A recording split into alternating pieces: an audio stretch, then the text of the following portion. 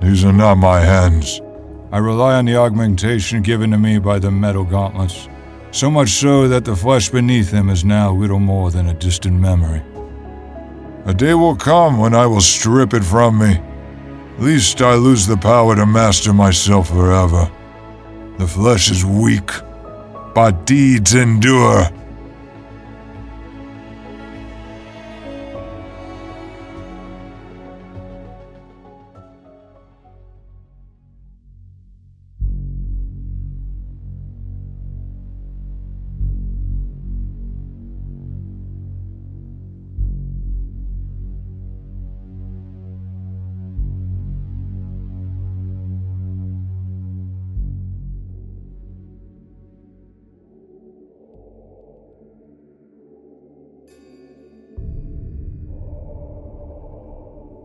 Rest.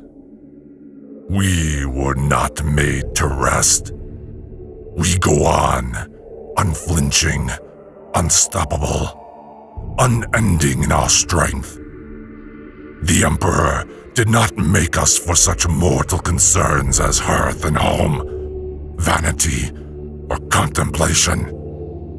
We are his engines of war, his hammers, beating out the fabric of existence into a vessel fit for mankind to inhabit. The Iron Hands are not saviors, nor should we be. A man who cannot save himself is weak, and the weak do not deserve to be saved. For such a man, only death is fitting. This we can provide. The flesh is weak, sickness, injury, mental anguish, all failings of our mortal coil. Oh, the pride and projected strength of humanity, how we seek to protect ourselves from the truth of the fragility of our existence, the event horizon that is our death. But where the flesh fails, withers and rots, iron can replace that pillar, immutable, powerful, an augmentation for our weakness. A journey walked by the 10th son, the Gorgon of Medusa, the Primarch Ferrus Manus, father to a legion whose very identity encompassed his own inner struggle on the path toward strength, and the ambition to grasp it all under the crushing embrace of an iron fist. To the 40th millennium, the sons of the Gorgon entice fear within humanity. The image of the union between the blessings of the Emperor of mankind and the Omnisire. But who are the Iron Hands? Who was Ferrus Manus, the Gorgon of Medusa? Their story begins in the 30th millennium. Terror, the cradle of mankind, scarred and damaged by the very actions our species had inflicted upon it for millennia. But despair and death was not its destiny. From the horrors of the age of strife, the millennia of darkness and rampant madness, we had survived. In the Himalayan mountains lay a fortress, a palace. Within, the foundations of an empire that would spread to the stars. A child, vulnerable and weak, lay inside a gestation capsule, growing, destined to become something more than human. A future under the tutelage and training of a man that would unite the lost colonies of mankind. But that future never came to pass. The gestation capsule was torn from the ground, cast into the sentient realm of madness, the warp. Claws scraped upon the glass and ceramite, as creatures of nightmare desperately tried to get in. The capsule with its treasure inside tossed and turned within the warp, finally spit back into real space, in segmentum obscurus, hurtling towards a planet in the Thule sector. The capsule began to heat up, the edges searing as it collided with the atmosphere, and with a thunderous clap it crashed onto the surface of this strange world. Amongst smoke and fire, a child emerged, his survival proof that he was more than a mortal man. Air filled his lungs. He took his first steps feeling the dust and smooth dark stone underneath his feet. It was upon Karashi, the ice pinnacle, the largest mountain upon this world, where he had landed, but yet no light met his eyes, as the gloom of a dark chamber surrounded him. He was inside the mountain, locked deep inside a chamber which his capsule had punched into. No panic crossed his mind, only confusion and the desire for information. Upon the remains of his gestation capsule, he discovered a mark, an X, a symbol, a name. His name. He did not know. The child began to venture out, exploring further, seeing through the minimal light with eyes that were beyond human. Shapes and structures that were too precise, too clean to be natural. He saw runes. All around him was carved, orderly dark stone and electroconductive stalagmites dotting the walls and ceiling. He did not know where he was. He did not know who he was. But he knew what he saw was wrong. It was alien. But he was drawn to it. Like a part of him yearned for the understanding beneath, feeling it resonate within his core. But something was wrong. From the corner of his eye he saw it. A beast slither out from the chamber.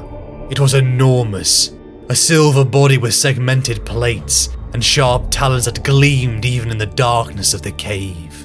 A biomechanical frame that moved with the grace and venom of a beast, thrashing violently as if it awakened from a deep slumber. The child immediately attacked it, each primitive lunge or strike, leaving not even a single mark upon the beast as it slithered out of the chamber. What had he done? What had he released? The thought racing through his mind. But worst of all, he couldn't stop it. I was weak. The thought ran cold in his mind. Following the path of the beast, the superhuman child crawled his way to the surface, dust and soot under his fingertips. For the first time he looked out towards the vista before him, a world of grey skies. Mountains of black stone and withered life stared back. Medusa, a world that still showed the scars of relentless mining from humanity in prior millennia. Gutted of nearly all of its precious metals and minerals, life itself was muted, as if the colour and vigour had been purged from it. All of this was taken in by eyes the colour of dull silver, upon Karashi, the ice pinnacle. Shapes in the distance caught his gaze, silhouettes that looked like his own, but smaller. Others like him. Humans. No, he told himself. His path lay with the beast he had just unleashed. The creature that had bested him. The one that had shown him how weak he was. He was curious, but how could he present himself to others like this, without even knowing the concept? The boy made an oath, a singular purpose. He would slay the silver beast. The Shadowlands, a place even darker and harsher than base Medusa, is where the boy strode. Creatures and beasts of nightmare stalked this unforgiving place, and as the child began to grow, at an unnatural speed, he hunted them. He was simply one more monster in the mosh pit. One by one they fell, monsters of tooth, scale and fang, under the tally of the child from the sky. Each battle, each near-death experience, evolving him. From his own mind he forged tools and weapons, the knowledge and skill innate to him, as if it was in his very blood. He bested a storm giant in a feat of strength, and he scaled once again Karashi, the ice pinnacle, with his bare hand. He swam deeper than the horned behemoth of the Suferian Sea, all of it accumulating into a being of strength. a hunter, one with a singular purpose of testing himself, improving himself constantly. A man who cannot save himself is weak, and the weak do not deserve to be saved. All questions of who he was, why he was here on the strange world, was buried. It was that silver beast, the one that he had been too weak to destroy, that plagued him. The great silver worm, Stronos. After years of battle and improvement, the now young man finally set his sights upon the beast that had almost killed him. He stalked it for days, hunting it across the land until he finally caught it. The battle had begun. He threw himself at it, striking it with fists, but even then he couldn't make a dent. Upon land and sea the two fought bitterly, all of the young man's equipment forged by his own hand, breaking. Even his own body was pushed to the limits, as a monster of flesh fought one of metal. In a valley flooded by volcanic magma, the young man lifted the enormous silver worm into the air above his head, and then plunged it into the flow. His arms were burning. The pain was excruciating, but still he held it as it thrashed. He held it below the magma until it melted, and when he removed his hands, they were coated in the living metal of the beast. It was flexible, like flesh, yet as hard as any metal he had ever seen. Like from all he had hunted before, he had taken the lessons of strength and bound it to him. But as Stronos, his greatest enemy, his purpose for living was bound to him forever. Emerging from the Shadowlands, the humans of this world saw an enormous figure, clad in rudimentary armor. The humans of this world had seen sightings over the years, spreading the rumor of the hunter in the mountains. What stood before them was more than a man, a being with a face that was stern and brutal, as if it had been carved from stone itself. A man with iron hands. The techno-barbarian tribes of Medusa would find a new apex predator, a man who would bind them all to his will, a man they would call Ferrus Manus.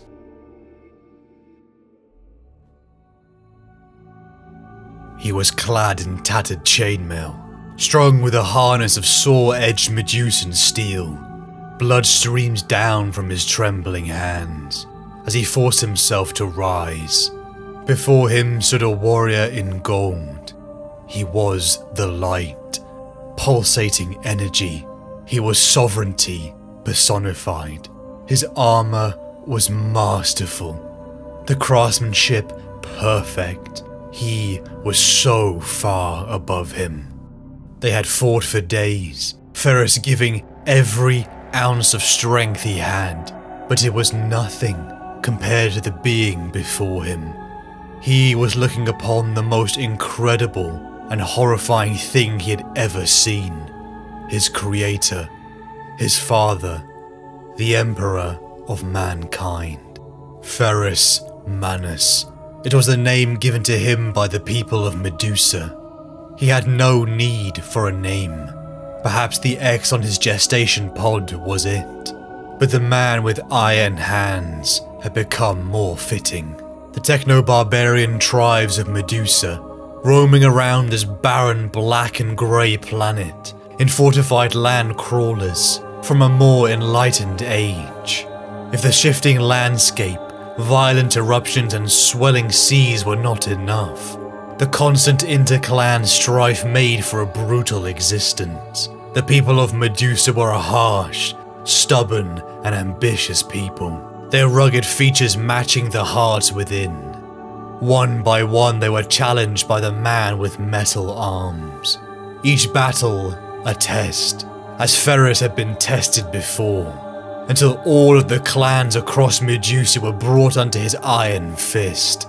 Atraxi, Burkhar, Felg, Kardan, Lokopt, Morgul, Ungvar, Vorganan, Sorgal, Averni, Garsik, and Karl Ghul. It was an overlord ship created from violence, but also mutual benefit. The Iron Fathers, the half-man, half-machine, spiritual leaders of the people of Medusa, for millennia, bargained their own long-kept secrets and technology for the brilliance locked within Ferrus. They had tried their best to kill him many times, but even they were brought into an agreement that mutually added to each other's strength. With the people of Medusa under his sway, Ferrus also led the bravest of the warrior clans to delve into the frozen realms, breaking open long-sealed vaults and salvaging the majesties of technology from humanity's golden past. But the era of Ferrus's rule was not just of expansion and innovation. War never ceased upon Medusa. Battle had made Ferrus strong. It had made the people of Medusa weed out the weak. And so conflict between the clans continued, all under the watchful dull silver eyes of the demigod silver-armed man, seeing the life and death struggle as a whetstone to steel. Each piece of technology discovered, the people of Medusa looked on in awe, as Ferrus seemed to unravel its intricacies with just a look, like the blueprints were etched onto his mind. He did not know why, but Ferrus felt the process of dissection and understanding always well up. It was innate, like recalling a memory you did not know you had forgotten. It was decades of battle, self-improvement, ruling, forging, and then innovation, all accumulating to the day a golden eagled stormbird descended from the sky. A being of golden light strode forth, too beautiful a form for a world like this. The Emperor of mankind, his creator, his father, had come. Ferrus had known all along he was different, someone like this world and its people, an outsider in his heart. And now the answers had come. He was utterly outmatched. It was like when he was a child, pounding on the metal of a Xehanov's body. His best was nothing compared to this being. Broken and bloodied, Ferrus submitted to his father, the Emperor of mankind. It had been missing for years. A goal, a target, a singular purpose.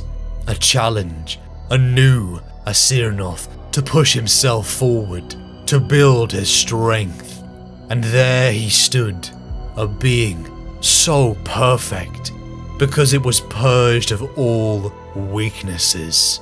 The ideal, the end of the path he walked. Submitting to the strength of the Emperor, Ferrus found that his horizons would take another hit, as his gaze was dragged from Medusa and turned towards the stars. The Imperium of mankind, the empire born upon terror, that sought to bring truth and enlightenment to the lost colonies of mankind. Humanity had suffered the age of strife, an old night, but one singular being would not let us slip into decay and ruin. Once again, humanity would achieve a golden era and mastery over the universe, the Great Crusade. But for such a grand vision, it needed warriors, it needed generals, it needed Ferrus. Perhaps in his heart he'd always known he was created for war. The thrill of battle, of testing yourself against worthy foes, he was made for this. The Storm Walkers, the Adeptus Astartes, superhuman warriors created from the gene seed of Ferrus himself. Sons to him, as he was a son to the Emperor. A legion of warriors that would be his. But before that, he had to be trained to fight amongst the stars. Under the direct tutelage of the Emperor, Ferrus was gifted with arms, technology, knowledge, military doctrine, the best the Imperium had to offer. It was upon Terra, the world of his origin where he had returned, decades after he had been cast adrift. Now it was the bustling heart of a growing empire. beneath Mount Narodinia, inside the greatest forges of the Urals, Ferrus created and birthed new wonders, and creations alongside the Forge Masters who had once served the Terrawat clan. All were astounded by the Primarch's innate understanding and brilliance of his technological mind, and the miraculous shaping wrought by his metallic hands. But Ferrus was not alone now in that category of the extraordinary. There were others like him, other Primarchs, his brothers. The first he had met, Horus, first found son of the Emperor.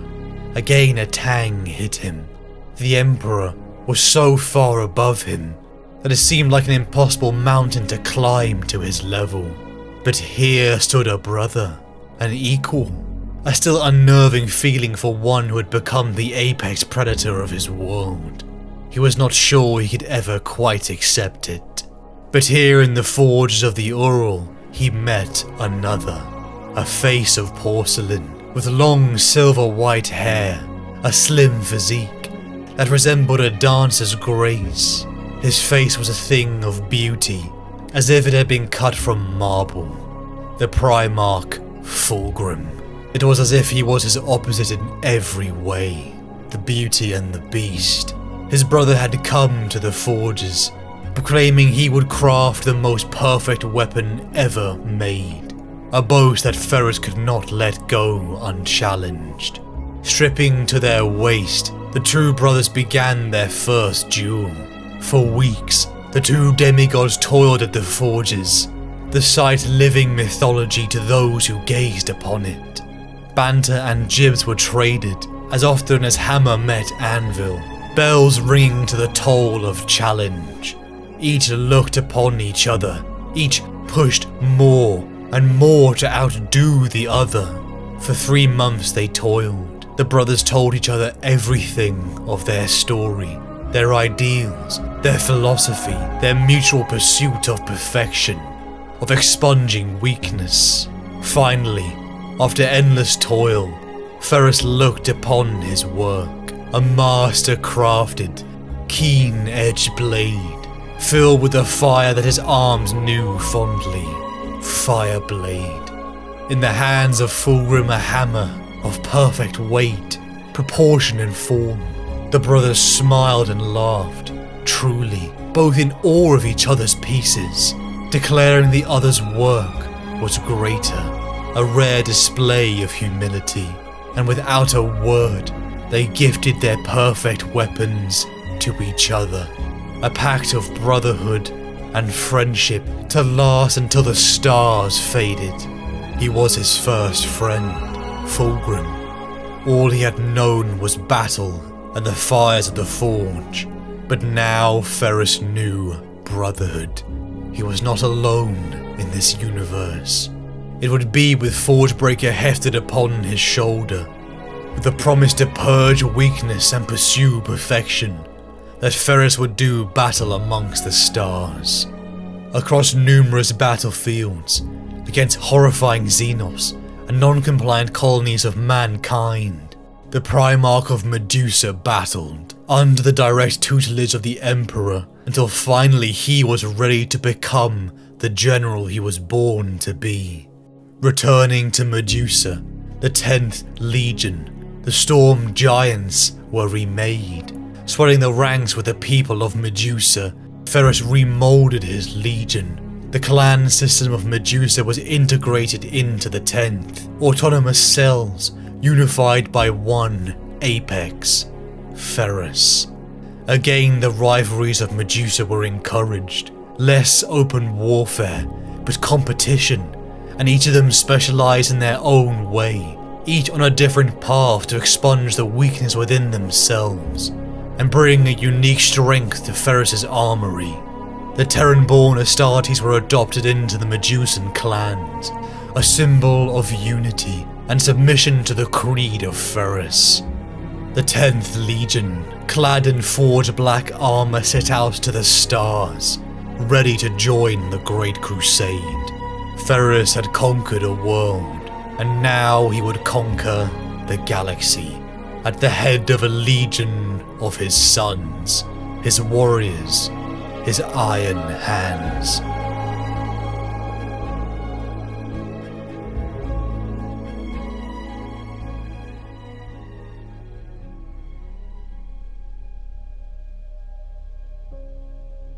The flesh is weak.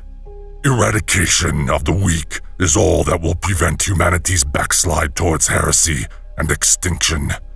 And like necrotized flesh, it must be expunged, amputated, replaced by the strength of iron.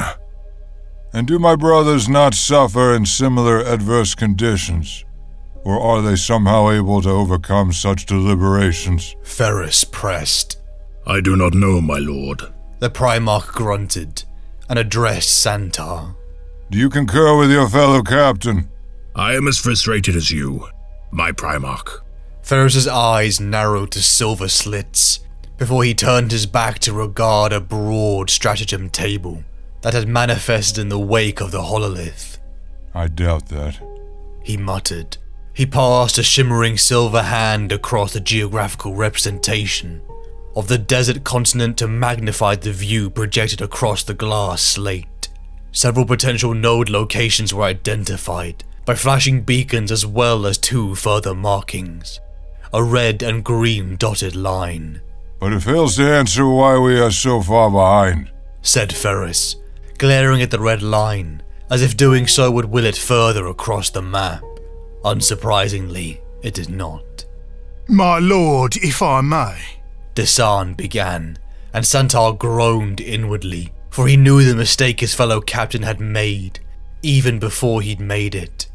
Perhaps there is more slowing our efforts than merely sun and sand. Speak plainly, brother captain. Sorcery, my lord. I can put it no plainer than that. Our efforts are thwarted by Eldar witches. Is that your best excuse for failure? His silvered fist clenched at the edge of the stratagem table, birthing a web of cracks that would have riven the landscape with the catastrophic earthquakes had they been real. Desaan felt the imagined tectonic ruptures all the way up his spine. It would explain why our efforts have thus far— Ferrus Manus' fist slammed against the map, arresting the floundering captain's words. The resulting split almost broke it in 2. I am not interested, he said, and it was as if the air in the stark chamber grew colder, cold enough to burn. The Primarch folded his arms. Fathomless silver pooled across his immense biceps, shimmering and refugent. Desaan, who had seldom been this close to his lord for so long, found his sight drawn to them. Do you know how I came by this magnificent aberration? Asked Ferrus, noting the captain's interest. Desaan hid his confusion at the line of questioning well. Like most exceptional beings, Primarchs were occasionally inscrutable. Have you heard of my deeds? Of how I bested a storm giant in a feat of strength? Or how I scaled Karashi, the ice pinnacle, with my bare hands? Or perhaps you are familiar with the day when I swam deeper than the horned behemoth of the Super Huron Sea. Do you know these stories? Desaan's reply was not much louder than a whisper. I have heard the great sagas, sire. Ferrus wagged a finger, lost in monologue, and nodding sagely, as if he'd just come upon the answer to his own conundrum. No, it was a Cyrnoth. He was called Silverwind and the greatest of the ancient drakes. No blade could pierce his metal skin.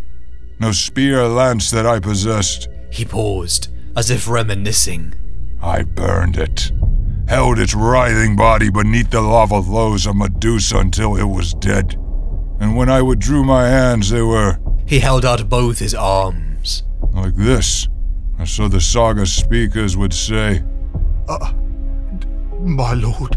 Santar wanted to intervene, but a lesson was being imparted.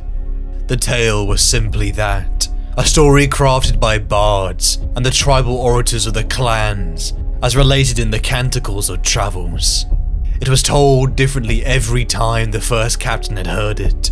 No iron hand could claim its veracy, for none had been present during the lightless days, of the Primarch's arrival on Medusa. Only Ferrus Manus himself knew the truth, and he kept that inside the locked cage of his memories.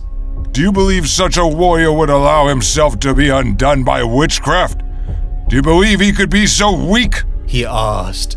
Desaan was shaking his head, trying to atone for a transgression he did not fully understand.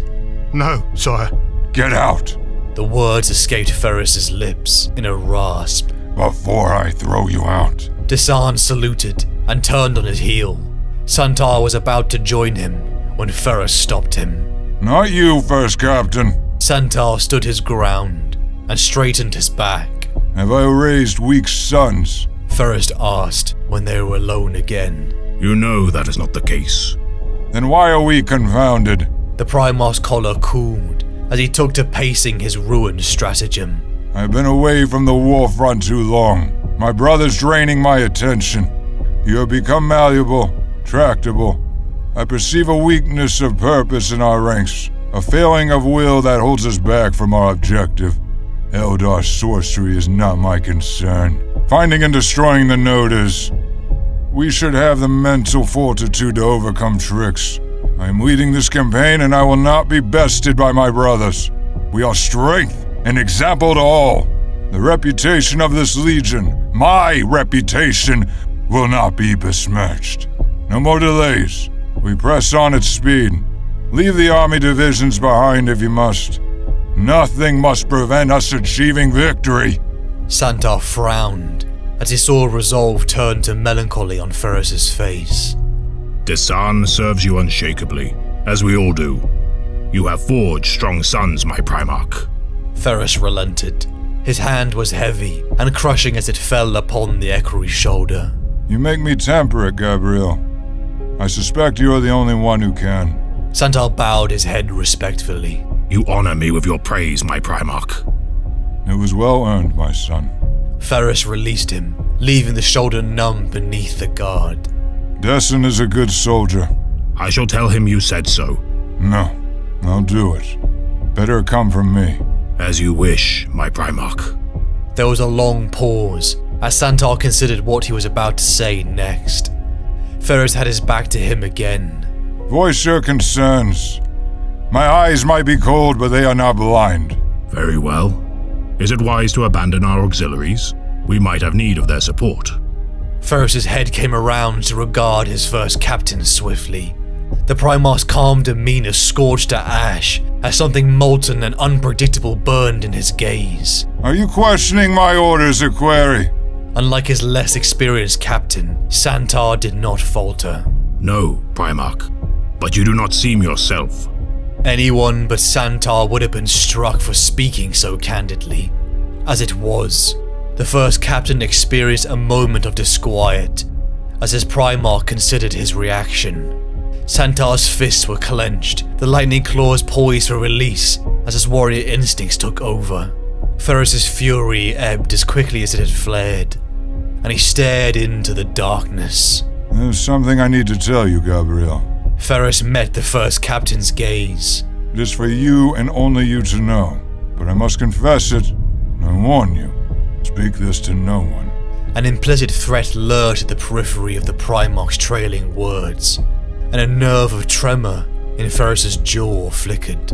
The first captain waited patiently. I've had strange dreams of late. Ferrus muttered.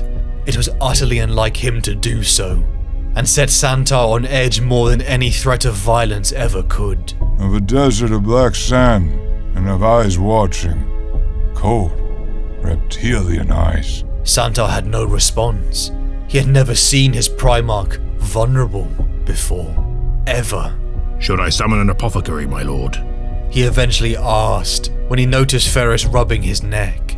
Under the gorget, just visible above the lip, the skin was raw. An irritation, nothing more. It is this place, this desert. There is something out there. Now Santar felt real concern and wanted to end the campaign in short order and venture to fresh theaters of war. The Legion can destroy the node unassisted. Flesh is weak, my Primarch, but we shall not be slaves to it. And like a shadow moving from across the sun, Ferrus brightened and became his old self again. He clasped Santar's shoulder in a grip that was painful for the first captain. Muster the legionary captains. I will lead us to our enemies and show them how strong the sons of Medusa are. My course is set, Aquari. Nothing will stop me. Nothing. With Gabriel Santar gone, Ferrus returns to introspection. Nothing, not even the promise of battle, could shake his bleak mood. Like an anvil hung around his neck, it dragged him deeper towards an abyss. Fulgrim could lighten it, he was sure. But then the Phoenician was not here. You are all my sons, and the fires of the forge burn as hot in your hearts as they do in mine. Chain them, master them, and you shall wield a deadly weapon. But allow them to rule you, and you shall be lost. The flesh is weak. A battle cry that had been screamed raw from the throats of the Iron Hands across thousands of worlds in the galaxy. To be warriors in the Great Crusade was a duty and path that required the Iron Hands to become the perfect warriors. And a perfect warrior was one who had expunged all weaknesses from him. Ferrus knew this. Rather than join humanity on Medusa, he had turned to the Shadowlands, seeking to purge himself of weakness by battle and survival. He hated weakness. It had no place in the utopia he and the Emperor was building. The weak made mistakes. The weak failed and died. A creed passed on to his sons, who despised weakness with equal zeal as they crafted themselves into stronger, wiser, and greater warriors. But on that very journey to purge oneself of weakness, there was a roadblock. A weakness they couldn't overcome. Their flesh. Flesh withered. Flesh was susceptible to disease and injury. Flesh tires and fails. The flesh is weak. The Legion looked to their Primarch and saw his arms, the shining metallic beacon of strength, a badge of honor as the corpse of a Xehanort coated his own flesh. Hands that could mold and forge without the heat of flame. So when their flesh failed them, they replaced it with something more reliable, something that wouldn't get sick or decay. Augmetics. Iron. And like necrotized flesh, it must be expunged, amputated, replaced by the strength of iron. Bionic hands became common amongst the Legion as the decades passed in the Great Crusade. A part of Ferrus approved of his son's dedication to the eradication of weakness, but yet a part of him despised it. Were these augmetics their own strength, or the strength of a machine? Could it be truly called theirs? But what could he say? His own arms were not his. They were not his hands. He knew deep down that he wielded the strength of something else, but he would never dare voice this display of weakness to a legion that required him to be a symbol, an inspiration. Iron did not bend, so nor could he. Some had even questioned why the lines on the metal at his shoulders was so clean, almost like it had been dipped, rather than plunging a thrashing beast. But the truth would only be known to Ferrus. Launching with a 52nd expedition, Ferrus and the Iron Hands Legion continued to battle across the stars, as more worlds and colonies of mankind were brought into the Imperial fold. The mortal humans of the Imperium would turn to see these enormous warriors clad in cold black armor. To see them fight was akin to watching living myth as demigods strode across the field of battle. Ferrus and his Legion's strength, a skill that they had sharpened like a whetstone to a blade, crushed the enemies of the Imperium. The decisive hammer strike.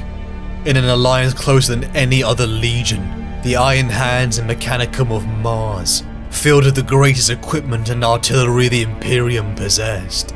Battles that would have cost millions of lives were spared, as Ferrus and his iron hands projected the strength of more than tenfold their number. Their very strength spared lives. The Great Crusade had earned Ferrus honor and victory, experience to add to his self-craft of the perfect warrior, the perfect legion. But something gnawed upon him as the Great Crusade progressed. His brothers, his equals, his rivals. Learning of his father had humbled him, but learning of his brothers motivated him. At the dawning years of the Great Crusade, Ferrus had been found before many of his brothers. There had been a time when there were few Primarchs, but after decades more and more of his brothers were rediscovered. Each of them raised upon different worlds, and masters of their own different creeds. There were those he admired: Fulgrim, Guilliman, and Vulcan. Fulgrim, a true friend, and a brother to walk down the path of perfection with. The one who gave him the nickname he cherished so dearly, the Gorgon. The Guilliman, a master of a skill that had been alien to those of Medusa, diplomacy. But beneath that visage lay a ruthless mathematician and bureaucrat. The makings of not just a conqueror, but a ruler too. Vulcan, like him, raised upon a world of fire and smoke, both masters of the forge and craftsmanship. But unlike Ferrus, his brother's core was molten, kind-hearted, where his was iron. Again that feeling came to him, the one he dared not admit to himself, that he was no longer special, no longer the strongest in the room. A feeling that at times motivated him, and at other times a crutch. Decades into the Great Crusade, the campaign on 1544 was not going well. Ferrus, alongside his brothers Vulcan and Mortarion, found himself and his legion struggling. Foul Stronos, the Eldari, that vile ancient race who didn't have the sense to bow down to the rise of mankind. Upon the desert plains, Ferrus, Desaan, Shadrach Medusan, Amadeus Duquesne, Gabriel Santire, Bion Henricos, and the Iron Hands fought. A slow, steady wave of iron and bolter versus the swift venom strikes of the Eldari. It boiled his blood to see how he and his legion were hampered, whilst his brothers seemingly performed better. Had he raised weak sons? His temper, the heat of the forge, always something kept at bay by his will of iron, faltered. He raised his voice as a hint of Desaan's suggestion that the great Ferrus Manus was thwarted by Eldari witchery. He was not himself. His quickness to anger was far above his usual demeanour. Only Fulgrim was capable of lightening his mood, but his brother was far from him.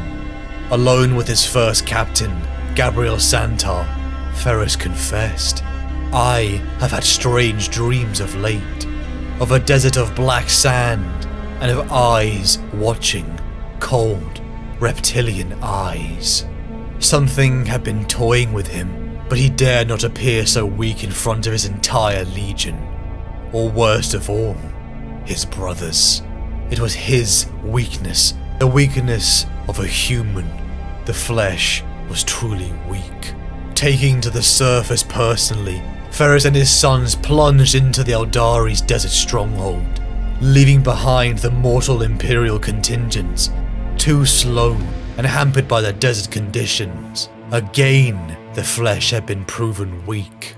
The foul Xenos had been waiting for them, ambushing Ferrus and his forces. Clad in coal-black armour, with a face hewn from granite, cold fury radiating from his every pore, Ferrus battled the Eldari, but he became isolated, cut off.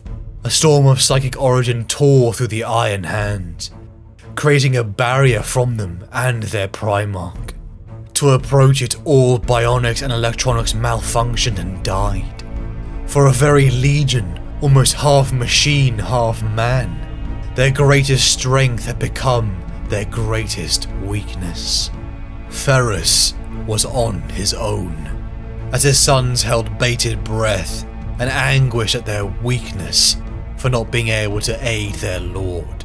Ferrus looked around himself, his dull silver eyes gazing upon a gloomy cavern system. He pushed forward and then began to feel an intrusion into his mind. Visions, images of screaming dead, the sensation of a blade slicing his head from his shoulders, a memory of Vulcan gifting him a sword, himself letting his pride get in the way of accepting it graciously. Barbs and insults echoed around him until one cut deeply. Unwanted son. This last barb stuck in his throat. Ferrus was remarkable upon Medusa. He was a king of kings. None could match him. But when his father came and brought him 17 remarkable brothers, he realized his place. Unlike Vulcan, who had accepted his position gladly and humbly, Ferrus railed. Was he not the equal of his siblings? When faced with the glory of Horus, the majesty of Sanguinius, or even Rogel Dawn's solidity, it was easy to believe that some sons would wait in the wings, or the chosen few enacted their father's grand plan for the galaxy. His greatest fear of all was to be the runt of the litter, the weakest, the one left behind. From the shadows it came out, the cold reptilian eyes, the vision, a serpentine beast that moved at a speed that was beyond even his, stalking, attacking him as he moved further into the cavern, eventually reaching a bizarre, decrepit throne room, complete with a rotting corpse upon a throne. How much was real, he could not tell. A half-serpent, man-beast finally revealed itself, and so the Gorgon of Medusa threw himself at it, obliterating the creature. He was victorious, but with his wounds pouring, his head pounding with rage, he threw open the doors behind the carrion throne, ready to confront the masters of his suffering and manipulation.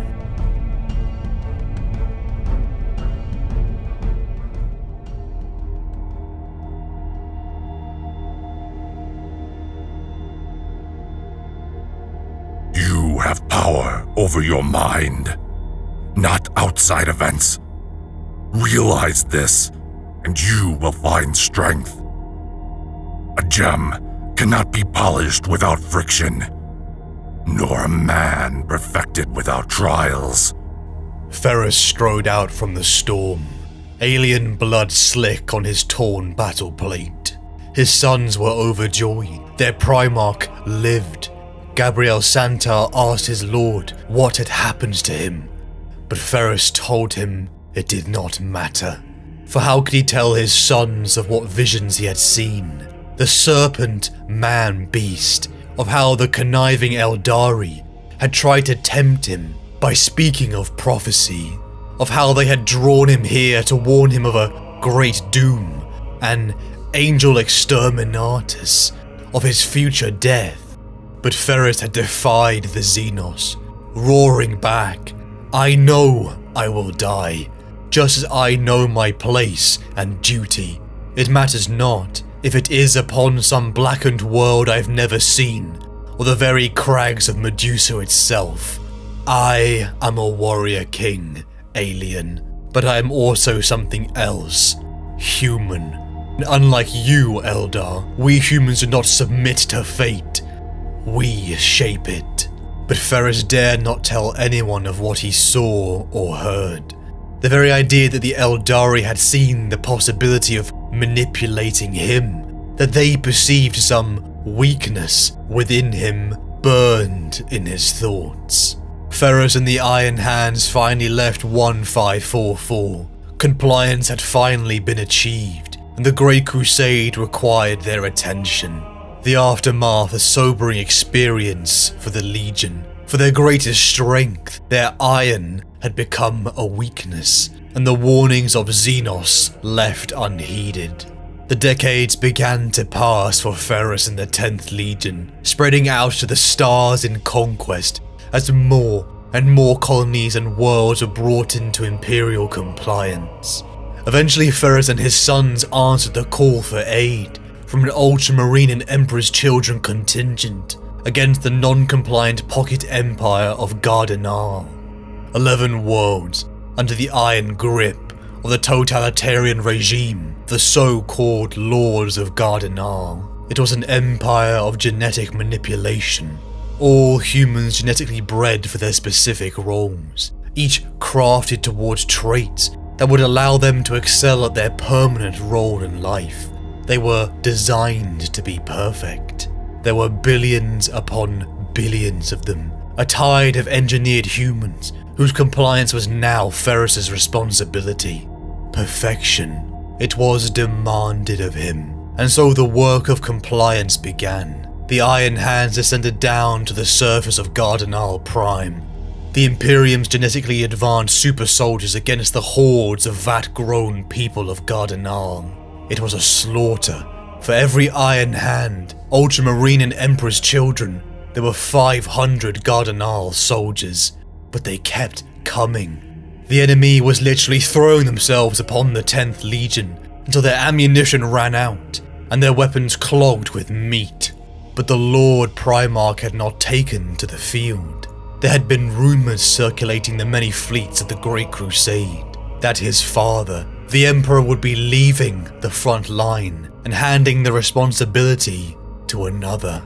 Ferrus knew the rumour and the possibility of one of his brothers being chosen to take up that responsibility. Again, his mind turned to his brothers. Fulgrim, his closest friend, an orator, a symbol that inspired, or Guilliman, an administrator beyond his abilities, and then Horus. They were all the same age, yet to be in the presence of the Lupercal, that charisma, it was as if he had been cast in the very light of their father. Ferrus knew war, the path towards perfection, and the expunging of weakness. His conquest record was exemplary, but he knew his name was not spoken in the same reverence as Horus, Dawn, the Lion, or Guilliman. The prosecution of war against Gardinaal had to be different. He had held back from his usual tendencies. He was capable of being level-headed and diplomatic, like his brothers. He would prove it. The battle upon Gardinaal Prime was a slow, grinding affair, testing the patience of Ferrus as he remained upon his Medusan carved throne, in orbit. He wanted desperately to turn to his old ways, a battle within himself, trying desperately to keep it in check. Finally, the Gardinaal requested to negotiate once again, and made their way towards the Primarch and his flagship. Miles of cold, ceramite corridors the diplomats strode, finding themselves dwarfed by a vault door, with all the brutality and cold efficiency of Medusan design.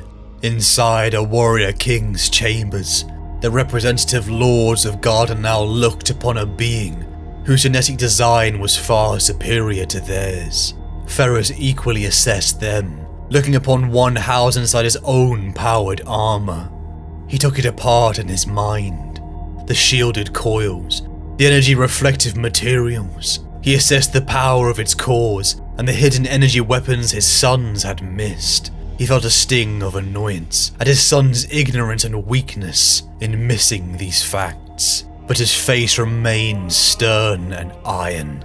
Leaning forward in his throne, he asked the lords of Gardinaal if they had come to surrender. They had not, they replied. They had come to kill him.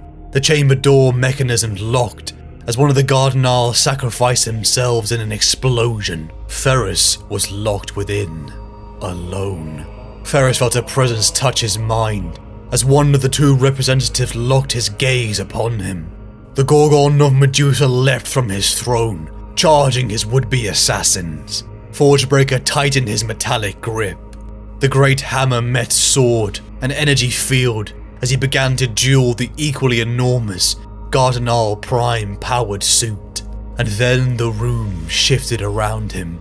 He looked around to see lava flows and Medusan rock. A howl echoed in the air, one he knew all too well. The haunting scream of Azunoth, the silver worm. More visions came, his brother Rogel Dawn standing over him, with his fists soaked in blood, and a face of pure anger. Oh, he remembered that day, when he had pushed him that far, and he had reveled in that sensation. More visions came, of the time he scaled Karashi, of the great battles he had fought.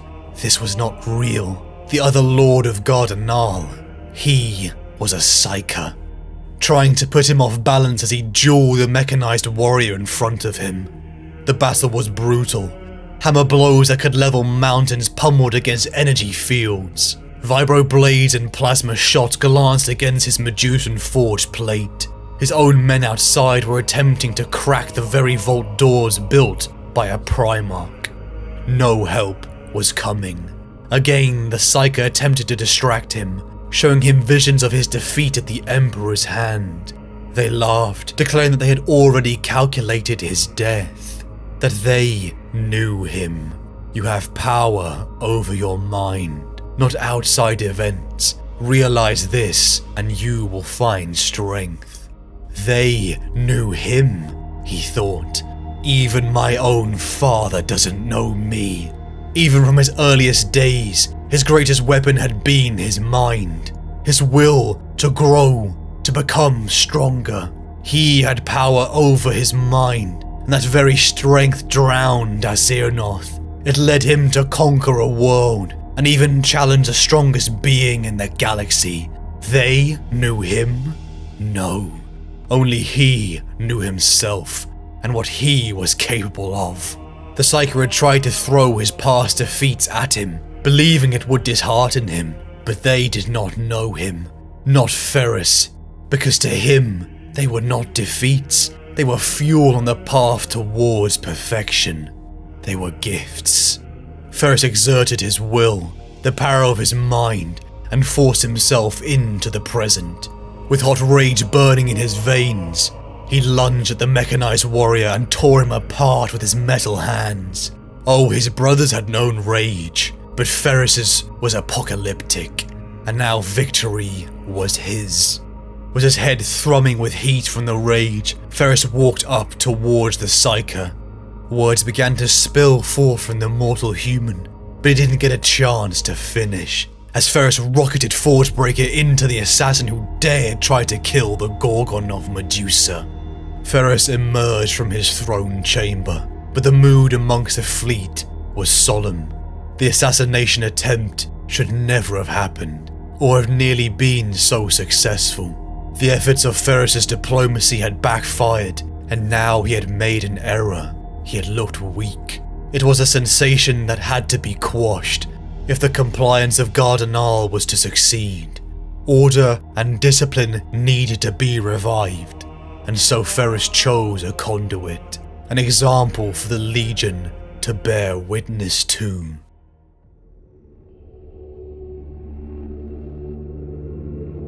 I've never been able to find a challenge amongst my own sons. Ferrus remained as still as a mountain as the 3rd Legion serfs clattered into the cage, pushing an arming dummy encased in Akurduana's magnificent battle plate. Piece by piece they began unbuckling his training leathers and drilling him into his war harnesses, ignored by the Primarch as he spoke. Even the Legion's ancients can only match me so far. I built this cage myself, for my brothers. Akurduana held out his arms, while his serfs machined on plate and engaged the seals. Then these bars could tell some stories. Fewer than you might think. My brothers are surprisingly reluctant. Akurduana's eyebrow arched. The armorers moved to his legs. Oh? Fulgrim would joke that he would die with shame, were his sons to see him defeated.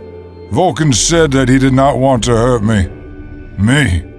I told him that I would make a finer weapon than that I gifted Fulgrim, and if he would try.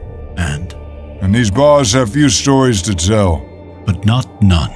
Ferrus's eyes glinted like daggers. His smile did not blunt their edge. I am honored, Lord. The armorers pulled and prodded at Akurduana's seals. The ranking serf work approached with his helmet.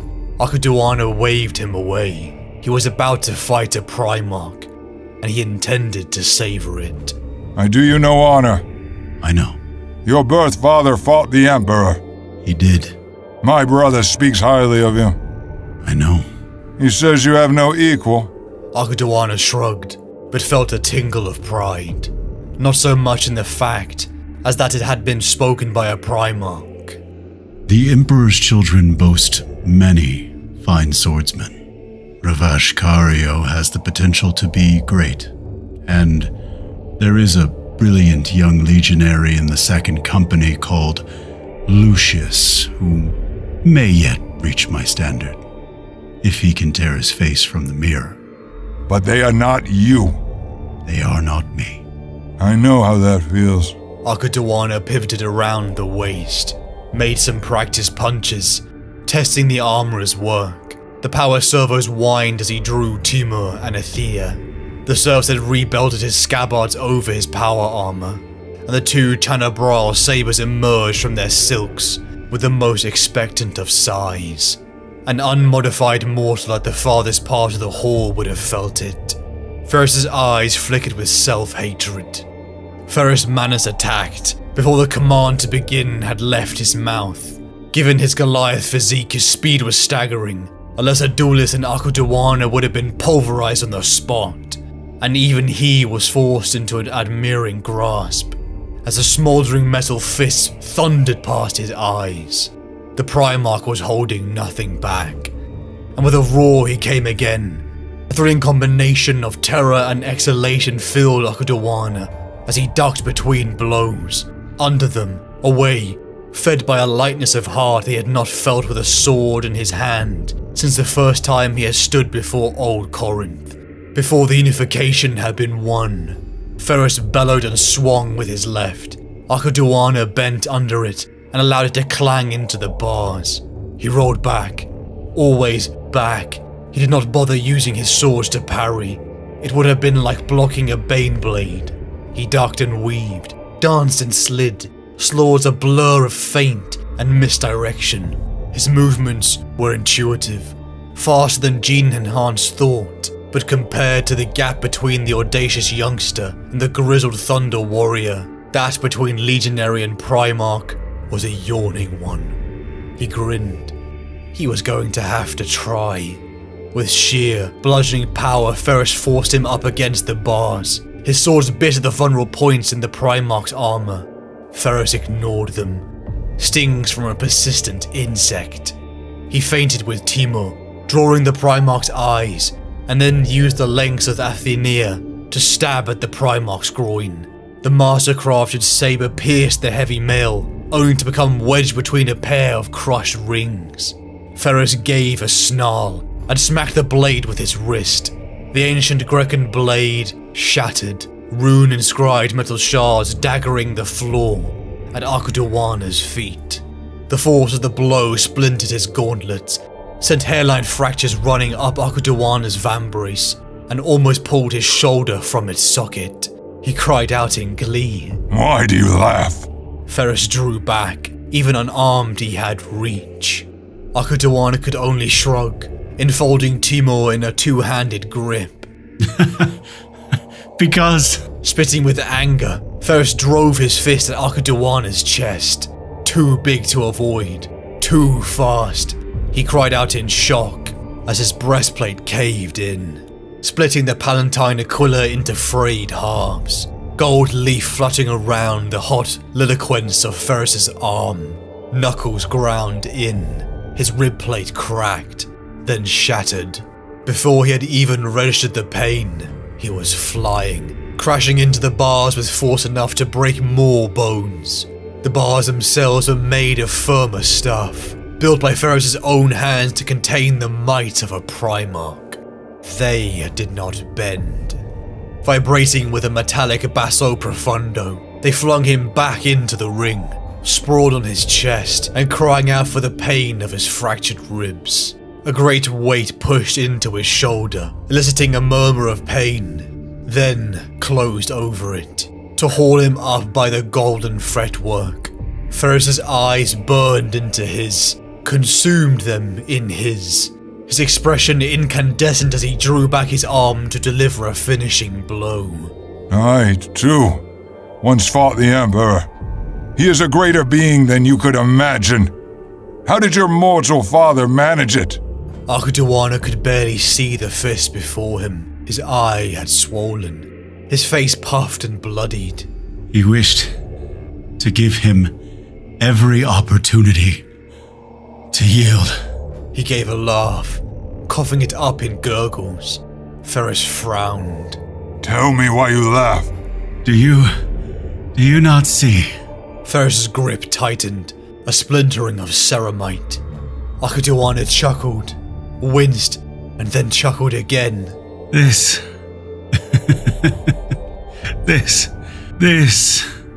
is what we were born to do. Both of us. To fight, and eventually, one day, to lose. It feels good. Some of the aggression left Ferrus's eyes. In one thing at least I was right. Our legions have much to learn from one another. He lowered Akurduana to the ground, where the captain proceeded to fold bonelessly over his knees. What is now past was your war. What now commences shall be mine. There will be no feast of celebration, no proclamation of victory. I do not claim worlds. I conquer them. My victories are their own proclamation. I will present my brother Guilliman with ash around a barren star. That shall be my proclamation, and the Gardinaal shall forevermore be remembered only for the manner in which they fell. His gaze passed over his warriors, silent before his scorn, for what they had just witnessed was not a contest, it was a lesson. I've sought to lead as Fulgrim or Guilliman would have led, but that is not my way, and is not the Medusan way. The Gardinaal have had ample opportunity to yield. Grumbles of agreement swept the hall. Akurduana swayed on the spot, blinking up at the Primarch, and it fell to Sirius to speak out. The Emperor desired these worlds intact. The Gardinaal rule over 11 worlds. I will give my father 10. The 413th expedition will not act in defiance of the Emperor. You are derelict, Chapter Master. Sirius straightened against his wedge spear. I serve the Emperor of Terra, the ideals of his Great Crusade, my father and his brothers.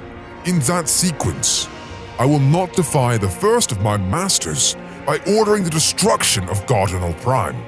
For a long time, Ferrus glared down at the Ultramarine, and then a smile found its way across his face. Perhaps if you were the 413th, where you belonged, then you would have known. You are no longer in command of the expedition fleet. You do not have that authority. Guilliman can restore your command once he arrives. I'll be done with you by then. Until that happens, your orders come from Iron Father Moore. He knows what I expect of my warriors.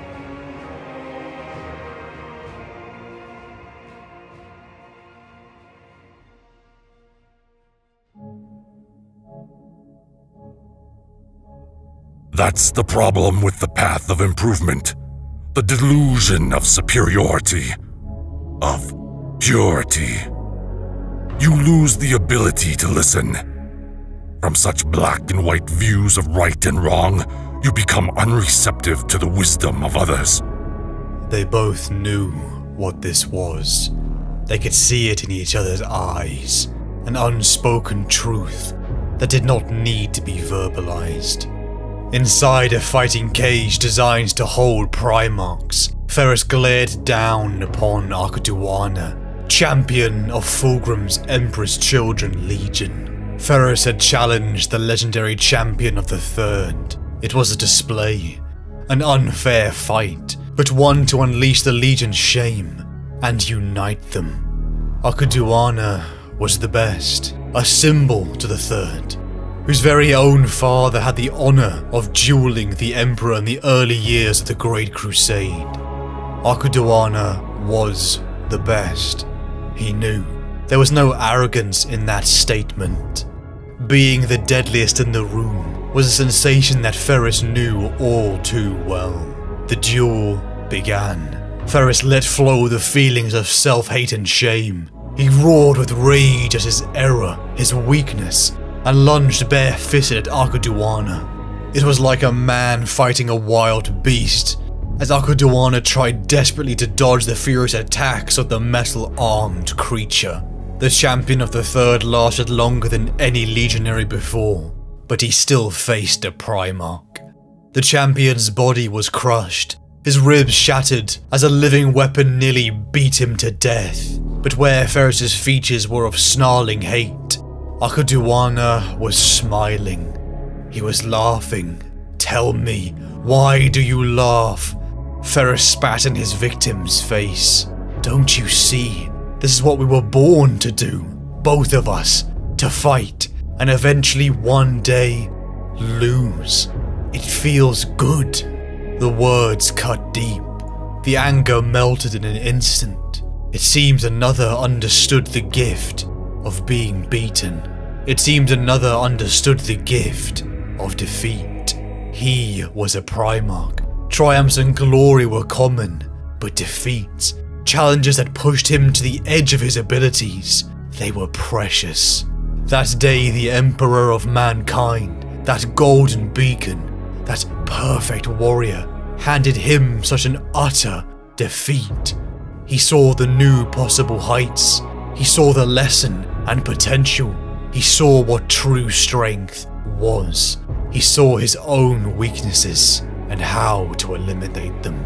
That's the problem with the path of improvement. The delusion of superiority, of purity. You lose the ability to listen. From such black and white views of right and wrong, you become unreceptive to the wisdom of others. The Emperor had humbled him, shattered his self-delusion as the strongest being, and had shown him that he was not at the end of his journey towards perfection. He had only just begun it. Perhaps there was things that Fulgrim, Guilliman, or Horus could teach him, but he was not them. He finally saw it now. The path, not to be the best Primarch, the one lauded like his brothers. What he needed to be was the best Ferrus Manus. He gently placed the wounded Akurduana to the ground and looked to his sons, declaring, "The Gardinaal rule over 11 worlds. I will give my father 10. He was the Gorgon of Medusa. He was no orator or diplomat. He was a conqueror." Gardinaal Prime fell under the full weight of Ferrus and the Iron Hands Legion. No longer holding back, destruction and devastation ground the Gardinaal into submission and compliance. For nearly 2 centuries, Ferrus had been at war in the stars. Long had been since his early life on Medusa. But once again the balance of the galaxy shifted. The rumours were true. And at the dawning of the 32nd millennium, upon the world of Ullanor, the Emperor of mankind, his father declared his stepping down from the Great Crusade. He would return to Terra to consolidate what the Imperium had gained. It broke the heart of all of the Primarchs. Ferrus anguished at the thought of not seeing his father for a long time. But the Great Crusade would not be leaderless. One brother would be elevated above the rest. War Master Horus. Ferrus could not begrudge his brother, for he had earned it. He knew he was a symbol the Imperium needed. With the Emperor returning to Terra, a new era of the Great Crusade had begun. Again the 52nd Fleet, Ferrus Manus and the Iron Hand set out to the stars, bringing thousands upon thousands of worlds into Imperial compliance.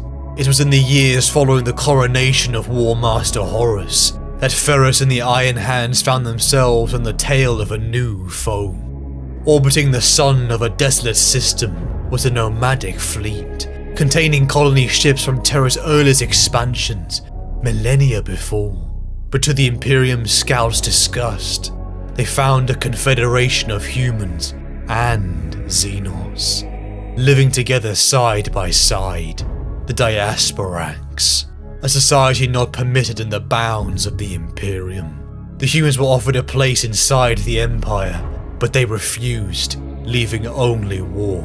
For months, Ferrus and his legion chased the shadows of this fleet, finding themselves outmaneuvered by the faster, sleek vessels. Ambush after ambush had begun to take a toll, enraging Ferrus at the failure of his captains. His temper only once again soothed by the words of Gabriel Santar, but the situation had become clear. The Diasporax required the Iron Hands to be the hammer, but they needed their anvil. Ferrus declared to his sons that their brother legion, the Emperor's children, had been summoned, and would join them soon in purging these Xenos. The roars almost deafened the chamber, as the two closest brothers and legions would once more join in battle. Aboard his brother's ship, Ferrus strode onto the embarkation deck. The warriors of the Third looked upon the enormous Primarch, his face like granite, and his features stern and brutal. His nickname, the Gorgon, earned. Ferrus looked up towards his brother Fulgrim, and a smile, so warm and honest, beamed from him. They embraced like family. For what felt like the first time in decades, Ferrus relaxed, truly comfortable. The warmness of his smile, and his tone, a shock to his accompanying Iron Hands. Battle plans were made immediately, before the two Primarchs retired to Fulgrim's private quarters. It had become more of a gallery than a warship, the Gorgon remarked. Art was a distraction to him, but yet he respected it as part of his brother's path towards perfection. The galaxy had changed since they had last seen each other. The era of War Master Horus had kept them apart for too long. Each of them reveled in the time they had together, but they had changed too. The title of prominence among his brothers, to Ferrus, had seemed less enticing. He saw the weight of responsibility on Horus's shoulders. Realizing that being the best Ferrus Manus, the path of perfection diverged from the path of War Master. But the change in his brother did not slip Ferrus. He knew his brother better than anyone. His usual bravado and confidence, a facade he knew to be a performance to inspire others, seemed like it was becoming the real thing. It unnerved him, but yet his love for Fulgrim was blinding. The hunt for the Diasporax had begun. Ferrus let loose the moorings of his fleet and roared towards the hybrid human and Xenos fleet. They had always been on the back foot, but now they had them pinned. The battle was fierce, but anchored in one place. The larger colony ships of the Diasporax were overwhelmed, the lighter cruisers unable to retreat and engage on their own terms, with the corridors slick with human and alien blood. The 3rd and 10th Legion had purged this filth, the humans choosing to fight rather than giving up their Xenos allies. The battle had been won, but something had felt wrong to Ferrus. He had placed his flagship in front of his brothers, in the midst of battle, shielding him from a barrage. But this gesture was not reciprocated. Arriving aboard Fulgrim's flagship, Ferrus and Gabriel Santar and his Morlocks arrived to what felt like a gauntlet of Fulgrim's warriors. The ceremony of fraternity had been conducted in haste, uncomfortably formal for what should have been the closest brothers and legions. Ferrus understood that the legions had not left as friends. Shielding his brother's ship, the idea of being saved. For a man on the road towards perfection, he knew this may have wounded the pride of Fulgrim. He had known him for centuries, but still this reaction surprised him. It would be only a few short years after the destruction of the Diasporax that Fulgrim sent word that he was making an unscheduled visit to his beloved brother. That warm, honest smile creeped across Ferrus's face as he welcomed again Fulgrim into his private forge, eager to hear the word that his brother had promised could only be spoken in person. I made that for Vulcan more than 150 years ago, said Ferrus. So, why is it still here? You know what Vulcan's like. He loves to work in the metal, and he doesn't trust anything that hasn't had the beat of a hammer laid upon it, or the fire of the forge in its heart. Ferrus held up his shimmering, mercurial hands and said, I don't think you like the fact that I could shape metal without heat or hammer. He returned it to me a while later, saying it should remain here with its creator. I think Nocturne's superstitions aren't as forgotten as our brother would have us believe. Fulgrim reached up to touch the weapon, but curled his fingers into a fist before they touched the warm metal. To touch such a perfect weapon without firing it would be wrong. I understand that there is a certain attraction in a handsomely made weapon, but to apply such artistry to a thing designed to kill seems extravagant, said Fulgrim. Really? Chuckled Ferrus, hefting Forgebreaker and pointing at a fire blade, sheathed at Fulgrim's hip. Then what were you doing in the Urals? Fulgrim drew his sword and turned it in his hands, so that it caught the light and threw dazzling red reflections around the forge. That was a contest, smiled Fulgrim. I didn't know you then. I wasn't going to have you outdo me, was I? Ferrus circled the iron forge, pointing his warhammer at the magnificent creations he had wrought, and which hung upon the wall. There is nothing in weapons, machinery, or engineering devices that obliges them to be ugly. Ugliness is a measure of imperfection. You of all people should appreciate that. Then you must be perfectly imperfect, said Fulgrim, his smile robbing the comment of malice. I'll leave being pretty to you and Sanguinius, my brother. Now I'll stick to fighting. Now come on, what's this all about? You speak of the future of the Great Crusade, and then want to talk of weapons in old times. What's going on? Fulgrim tensed, suddenly anxious at what he was to ask of his brother. He had hoped to approach the matter surreptitiously, feeling out his brother's position and the likelihood of him joining them willingly. But with typical Medusan directness, Ferrus Manus had come right out and demanded to know his purpose. How artless and blunt. When did you last see the Emperor? Asked Fulgrim. The Emperor? What does that have to do with anything? Indulge me. When was it? A long time ago, admitted Ferrus. Arena Septimus, on the crystal headlands above the acid oceans.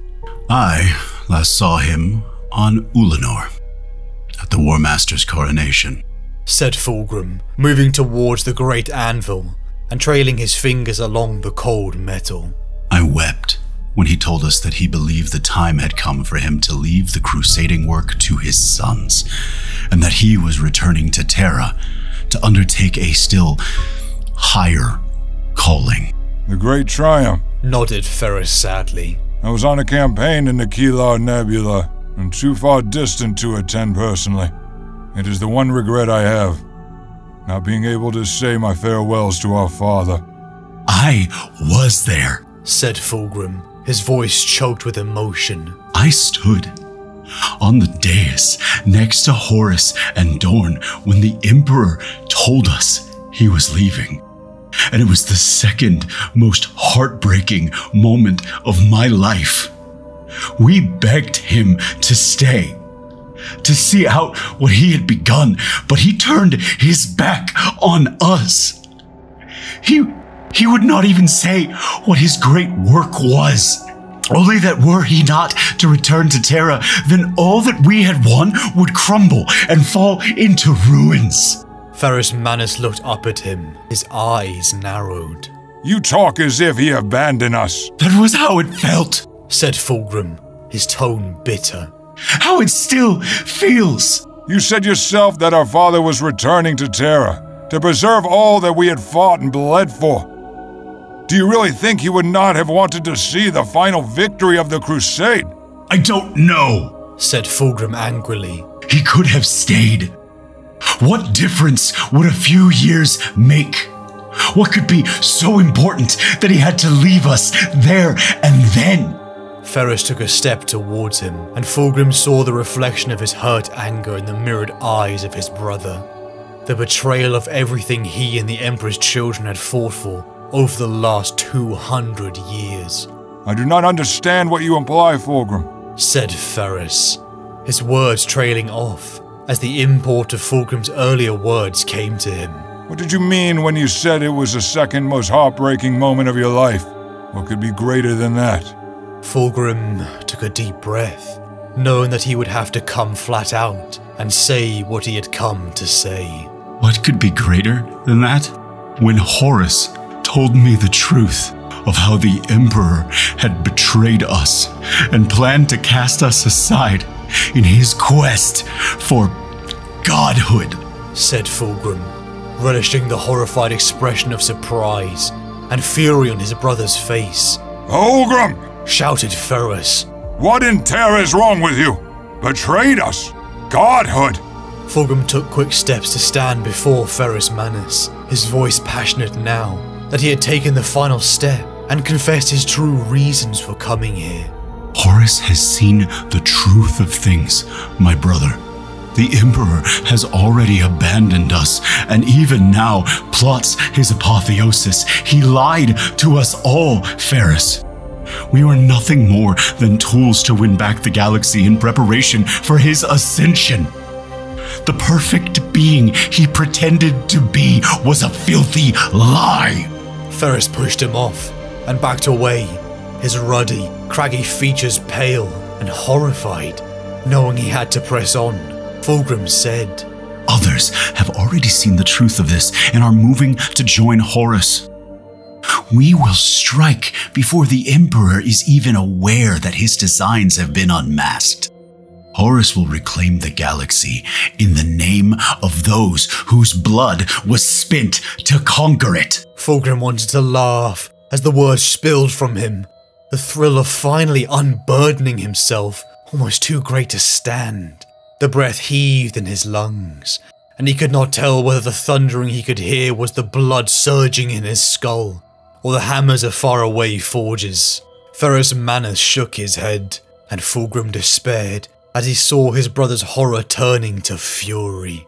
This is the new direction of the crusade you spoke of. Yes, cried Fulgrim. It will be a glorious age of perfection, my brother. What we have won is already being given away to imperfect mortals who will waste the glories we have won for them. What we have earned in blood and tears will be ours again. Can't you see that? All I see is betrayal, Fulgrim, roared Ferrus Manus. You are not talking about claiming back what we have won. You are talking about betraying everything we stand for. My brother, implored Fulgrim. Please, you must listen to me. The Mechanicum has already pledged its support to the War Master, as have many of our brothers. War is coming. War that will engulf this galaxy in flames. When it is over, there will be no mercy for those on the wrong side. He saw the color flood back into his brother's face, a raw and bellicose red that he knew all too well. Ferrus, I beg you, for the sake of our brotherhood, to join us. Brotherhood? Bellowed Ferrus.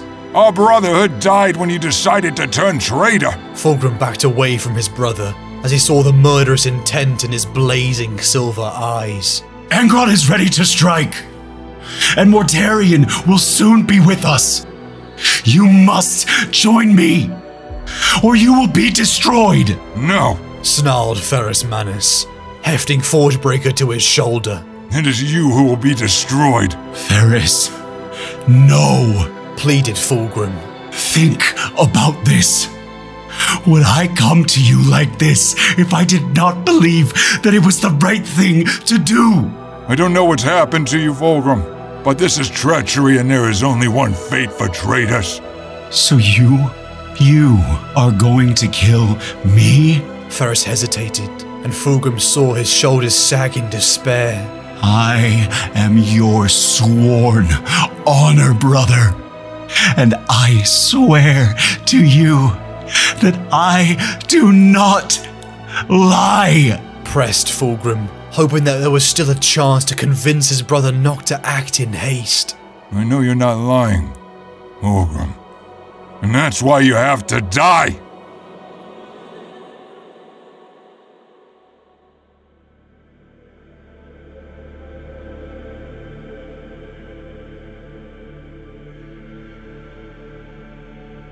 Fulgrim had betrayed him. He had betrayed the Emperor, and there were others. Angron, Mortarion, and Horus. In his most sacred chambers, overjoyed to see his closest friend in the universe, his joy turns to ash as Fulgrim began to speak, unfolding a tale for a new direction of the Great Crusade. Horus has seen the truth of things, my brother. The Emperor has already abandoned us, and even now plots his apotheosis. He lied to us all, Ferrus. We were nothing more than tools to win back the galaxy in preparation for his ascension. Ferrus couldn't believe what he was hearing. Like each word was slowly killing the friendship he and Fulgrim had for centuries. Hearing how he spoke of their father, the pinnacle of perfection, the star that Ferrus's worldview orientated around, this new direction of the Great Crusade disgusted him. His heart began to quicken. He felt his pulse pound in his head as his rage began to rise. You are not talking about claiming back what we have won. You are talking about betraying everything we stand for. Our brotherhood died when you decided to turn traitor. Fulgrim pleaded with him, telling him you must join me or you will be destroyed. Ferrus did not understand what had overcome Fulgrim, but he had betrayed him and the Imperium, and the only fate for traitors is death. Ferrus's body tensed as he prepared to launch himself at Fulgrim. So, are you going to kill me? The statement cut deep. Even now, Ferrus loved his brother, a bond like no other, but that was why it was so painful. To have his complete and utter trust in a person shattered. He would never trust again, never allow himself to feel this pain again. Forgebreaker slammed into Fireblade as the two Primarchs tried to kill each other. Tears stung Ferrus's eyes for the first time in his existence. But the look upon Fulgrim's face was a visage of twisted delight. It disgusted him. With blows that were too fast for the human eye, two demigods battled. Ferrus's blows rippled vibrations through Fulgrim's bones, but his blade work was faster, and he made a cut for his brother's head. Fireblade once again returned to the hands that forged it, as Ferrus caught it with his bare metal hands. With his arms glowing from heat, Ferrus broke the weapon that he had forged, the explosion throwing both Primarchs off their feet. Fulgrim, burned and his armor damaged, rose first. He stood over Ferrus as both of their senses began to return. With tears still stinging his dull silver eyes, Ferrus looked to the now stranger above him, declaring that Fulgrim had best kill him, for he will kill him if he does not. Fulgrim once again pleaded with Ferrus, but his words fell on deaf ears. The Gorgon of Medusa would never betray the Emperor, never forsake the oaths he had given.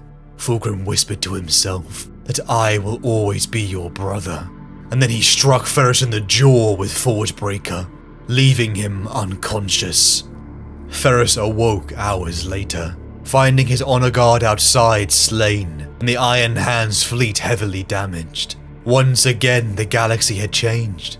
Civil war had erupted. 4 legions under the banner of Horus had risen up in rebellion. Many worlds declared for the War Master. Xenos attacks escalated, and warp storms began to ravage the galaxy. It was all chaotic, everything in flux. In his innermost sanctums, Ferrus spent weeks on the Forge, his place of comfort. They say the emotions of all craftsmen find its way into their pieces, and so Ferrus began to reforge Fireblade, the one he had created in the Urals 2 centuries before. Once filled with love and admiration, it was now filled with vengeance and hate. His silver hands sculpted and forged as his mind drifted. Fulgrim had betrayed him. Had he let him live because of love or pity? Why did he believe that Ferrus could turn? What did he see within him that was weak? Would his brothers question that too? Would the Imperium look to him and question his loyalty? He had to face him. He needed to purge these weaknesses from himself. The weakness of being perceived as a traitor, of letting friendship cloud him. Once again, defeat had taught him a lesson. Finally, through the warp storms, news came from Terra. 7 legions were directed to crush this rebellion at its heart, upon the world of Istvaan 5.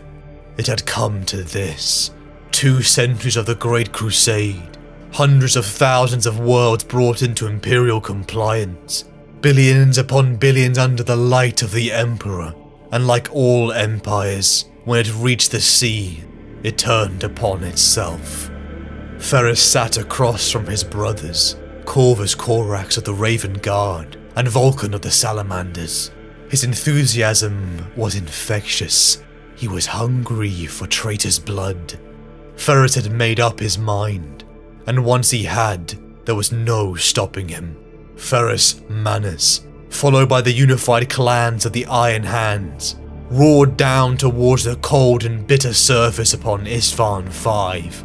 The loyalists crashed into the fortified positions of the traitors, beginning the bloodiest battle in the Imperium's history. The skies were lit in permanent orange. Smog and ash choked the atmosphere, as hundreds of thousands of superhuman warriors fought like animals, each side screaming cries of hate. The mortal contingents on both sides would become mad, through the sheer cacophony of violence, the sight stomach-turning, ear-ringing, pulse roaring. Ferrus and his elite Morlocks charged the centre, Astartes falling in their dozens to the demigod with silver hands. Thousands were dying every minute, but Ferrus and the Iron Hands pushed forward. The flesh was weak, but the brutal charge of a legion of Ferrus's sons was not. Finally breaking through, Ferrus and his sons caught sight of the 3rd Legion, and what they saw disgusted them. Their armour, their features had been corrupted. Horrifying displays of sickly colour, extreme body modification, and flayed skin draped over them. For hours Ferrus and his sons fought. Skulls were crushed in his iron grip. It was like discarding necrotized flesh. They were cutting the weakness out of the Imperium. With a mountain of traitor and loyalist corpses around him, Ferrus looked to the sky. Reinforcements. The Alpha Legion, Night Lords, Iron Warriors and Word Bearers had arrived. The traitor's line began to break. His brothers Corax and Vulcan called to retreat, to hand over the next assault to their brothers. But then he saw him. Fulgrim. He had to face him. No word seemed to reach Ferrus. No reason or logic factored into his mind. Just the rage of one who had been betrayed. Surrounded by the last of his remaining Morlocks of Clan Everni, Ferrus charged, leaving behind most of his legion. He scaled the hill before him, and once again his eyes met the brother he had once called a true friend. The sight of Fulgrim was heartbreaking and unnerving. He wore the smile of a killer. You betrayed the Emperor, and you betrayed me. The last words racked with emotion that he couldn't mask. Pain he hated himself for feeling. The flesh was weak. Again, Fulgrim tried to convince his brother to join them. The Emperor was a spent force, and there was a new order in the galaxy. Ferrus couldn't believe what he was hearing, even now, when Horus was on the verge of defeat. But Fulgrim smiled, and as Ferrus turned around, horror ravaged his face. The second wave, the reinforcements, turned upon the Iron Hands, Raven Guard, and Salamanders. Ferrus's sons began to fall, carved up and butchered as a second treachery took place. For the first time in his life, Ferrus felt true despair as everything he had built died in front of his eyes. Hate, a rage so complete washed over him. He was the Gorgon of Medusa, the stubborn, brutal warrior king. But now he was a beast. He drew the reforged fire blade, and the two brothers launched themselves at each other. They hacked and stabbed as the Imperium burned around them. Ferrus felt the bone-shattering strikes as he sliced Fulgrim with his blade. They moved at a speed beyond mortal perception until they broke apart. Ferrus's wounds were pouring. Never had he been pushed like this before. But this time there was no thrill, only emotional and physical pain. He began to overwhelm Fulgrim, ready to kill him, until Fulgrim drew his own blade. An alien, silver gleaming, and sickly purple light radiating from the hilt. Diabolical strength caught Ferrus by surprise. He was thrown back, and his chest was gorged open. Ferrus fell to his knees in pain. Clambering for Fireblade, he looked up one last time, seeing hesitation in Fulgrim. His fingers gripped the hilt of his blade, but the silver edge swung down. Fulgrim cleaved Ferrus's head from his shoulders. Blood poured from the remaining stump as the limp body of the Gorgon of Medusa slumped to the floor. These are not my hands. This fact is forgotten by my brothers. Inexplicably, it has always seemed to me. The hands are strong, to be sure, and have created great things for us all. But they are not mine, and that counts for something. They forget that the silver on my arms comes from a beast that I vanquished. It is the mark of a great evil that I ended, and yet it persists within me. I would struggle to remove it now, and I will not remove the silver from my flesh, because I have learned to depend on it. The fault is with my mind. I rely on the augmentation given to me by the metal gauntlets, so much so that the flesh beneath them is now little more than a distant memory. A day will come when I will strip it from me, lest I lose the power to master myself forever. Already my legion's warriors replace their shield hands with metal in my honor, and so they too are learning to doubt the natural strength of their bodies. They must be weaned off this practice before it becomes a mania for them. Hatred of what is natural, of what is human, is the first and greatest of the corruptions. So I record it here. When the time comes, I will strip my hands of their unnatural silver, and will instruct my legion to recant their distrust of the flesh. I will turn them away with the gifts of the machine, and bid them relearn the mysteries of the flesh, bone, and blood. When my father's crusade is over, this shall be my sacred task. When the fighting is done, I shall cure my legion and myself, for fighting is all there is. If we may never pause to reflect on what such devotion to strength is doing to us, then our compulsion will only grow. I'll do it, he said, handing the slate back. It'll be quicker. The man slowly offered him the bloody saw, but Shadrach had already leaned over the side of the recliner and drawn his gladius. He set the edge of the blade along the clumsy guide cut that the bone saw had scored, paused, and then struck his ruined hand off with a single swift blow. It bounced off the side of the trolley and landed in the pool of blood on the deck.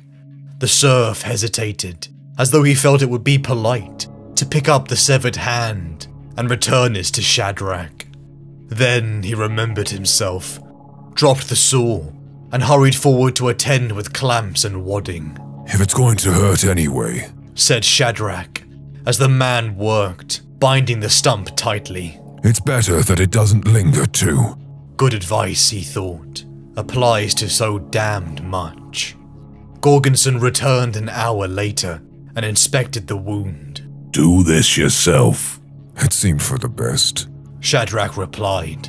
You're no surgeon, said Gorgonson. Never claimed to be, but your man there was intent on whittling me down until I was nothing but a spinal column and a rictus. Gorgonson frowned. We're doing the best we can, given the circumstances. Well, he made more of a mess of me in 10 minutes than the damn Sons of Horus could manage in a week. Gorgonson glared at him.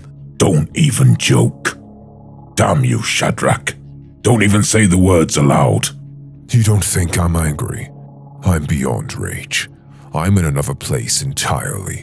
White heat and boiling blood. I'm going to butcher and burn every one of the bastards. Give me my new hand so I can get on with it. Gorgonson hesitated. They had known each other for 24 decades. Like Shadrach, Goran Gorgonson had been a Stormwalker, a son of terror. They had fought through the Unification Wars side by side. At their ascendancy, Goran had elected to join Locopt, the clan that most remembered and celebrated the Terran aspect of the founding. But he had changed his name to Gorgonson, in honor of the Primarch. Anger's not going to get us anywhere, Earth Brother, Shadrach said quietly. Except deader than we are already. Anger's a blindfold, a fool's motivation. I reserve it only for killing blows. We need cool heads and clear minds. This is survival, repair, rebuilding. Terra only knows we're good at repair. We excel at it. So this should play to our strengths. They're calling a council. Who's they? The Clan Fathers. A clan council? Well, what in Terra's name for? This isn't a matter of bloodline and heritage. The Clan Fathers are proposing to assume command. The Clan Fathers are proposing to assume command. Collective command. I suppose so. In the absence of... Gorgonson paused. There were words that were going to be hard to say. Names that were going to be hard to utter. The Clan Fathers take control for now. Isn't there comfort and assurance in that? They are veterans who understand. A clan council is the last thing we need, said Shadrach. Command by committee. Pointless. We need positive, singular leadership. I didn't know you had aspirations of command, Gorgonson remarked. Shadrach thought about that for a moment. The notion came as a surprise. I don't. I've never considered it. I just know we need something now. Someone. We're dead without it. Just a shattered rabble. Gorgonson sighed. Any apothecary, even the best of us, will tell you that you can graft on a new hand, but you can't graft on a new head. Then we'll have to learn how, said Shadrach. A servitor besides Gorgonson was holding the augmetic on a tray. Nothing fancy, said the apothecary, reaching for a scraper and neurofuser. I have no juvenate packing left either, so you'll have to let it bond by itself. Don't test it, it'll be weak. For months, probably. Let it bed in and heal. Shadrach nodded. Just fix me up. I'm sure I'll have many weeks of calm and leisure to get the healing done. Gorgonson started working. Is he dead? Yes. You know this? Amadeus told me. It was confirmed from the surface. Lord Commander Amadeus is dead too, murmured the apothecary.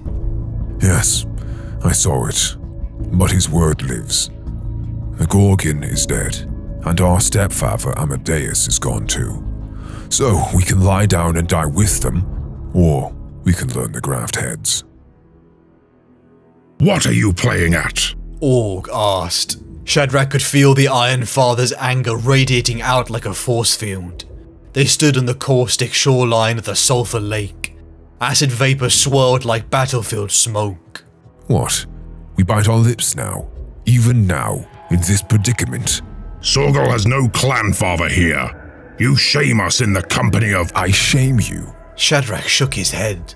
Is that really what matters now? The shame of speaking out? Fates above, we are shamed enough. The clan leaders are groping around, trying to recover something we have lost forever. By the time they reach a decision, we will be discovered and slaughtered. Or, if they reach a decision, it will be the wrong one, and we will be slaughtered anyway. We need unification, Shadrach, said Org. For morale alone. I agree, but under one war leader, with one purpose. One leader. Orc laughed bitterly. Who? You, perhaps. Orc spat and looked away. No one wants it. None of us. Not a single captain. Not a single Iron Father. That's why the Clan Fathers have taken the lead. They are projecting a sense of security, of unity through our blood heritage. A reassurance in this time of loss through the bonds of fraternity. But it's a group decision, so that no one shoulders a burden alone. No one bloody wants it. That's why no one has stepped forward and called the rally around him. He looked at Orc. No one wants to be seen as trying to replace the Gorgon. No one wants to replace Amadeus Duquesne. No one wants to be seen as that impertinent or disrespectful. I understand it. He paused. But we need to raise the storm again. No one wants to command. No one wants to appear so arrogant as to imagine that he can assume the Primarch's role. But it's not a matter of want, or pride, or vainglorious ambition. It's a matter of necessity. This talk will get you killed, Terranborn, said Orc. No! Shadrach snapped, pointing towards the monastery. That talk will get us killed. He lowered his hand. The augmetic graft had not fully healed, and still ached abysmally. The violence of the gesture had jarred it. I have it on good medical authority that you can't graft on a new head, he said. Jebez Orc uttered a dry laugh. He shifted his flesh-spare frame and wiped his mouth with the back of his hand. You don't need to be a medical authority to know that, he replied. I'm not suggesting that anyone pretends to be the Gorgon. I'm not proposing that anyone presumes he can command as well as Ferrus Manus, or attempt to be such a master. I'm simply talking about focus of authority.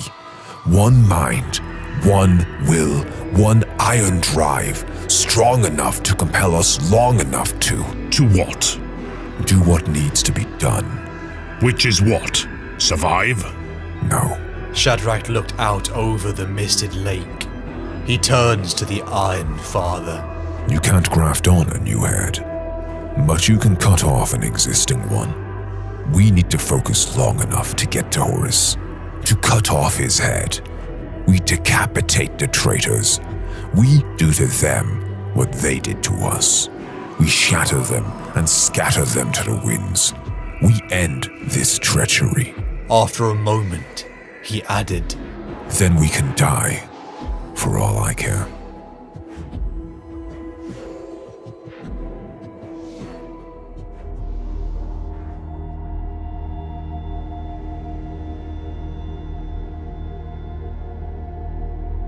We have learned what it means to be shattered, and the path we must follow to achieve our vengeance.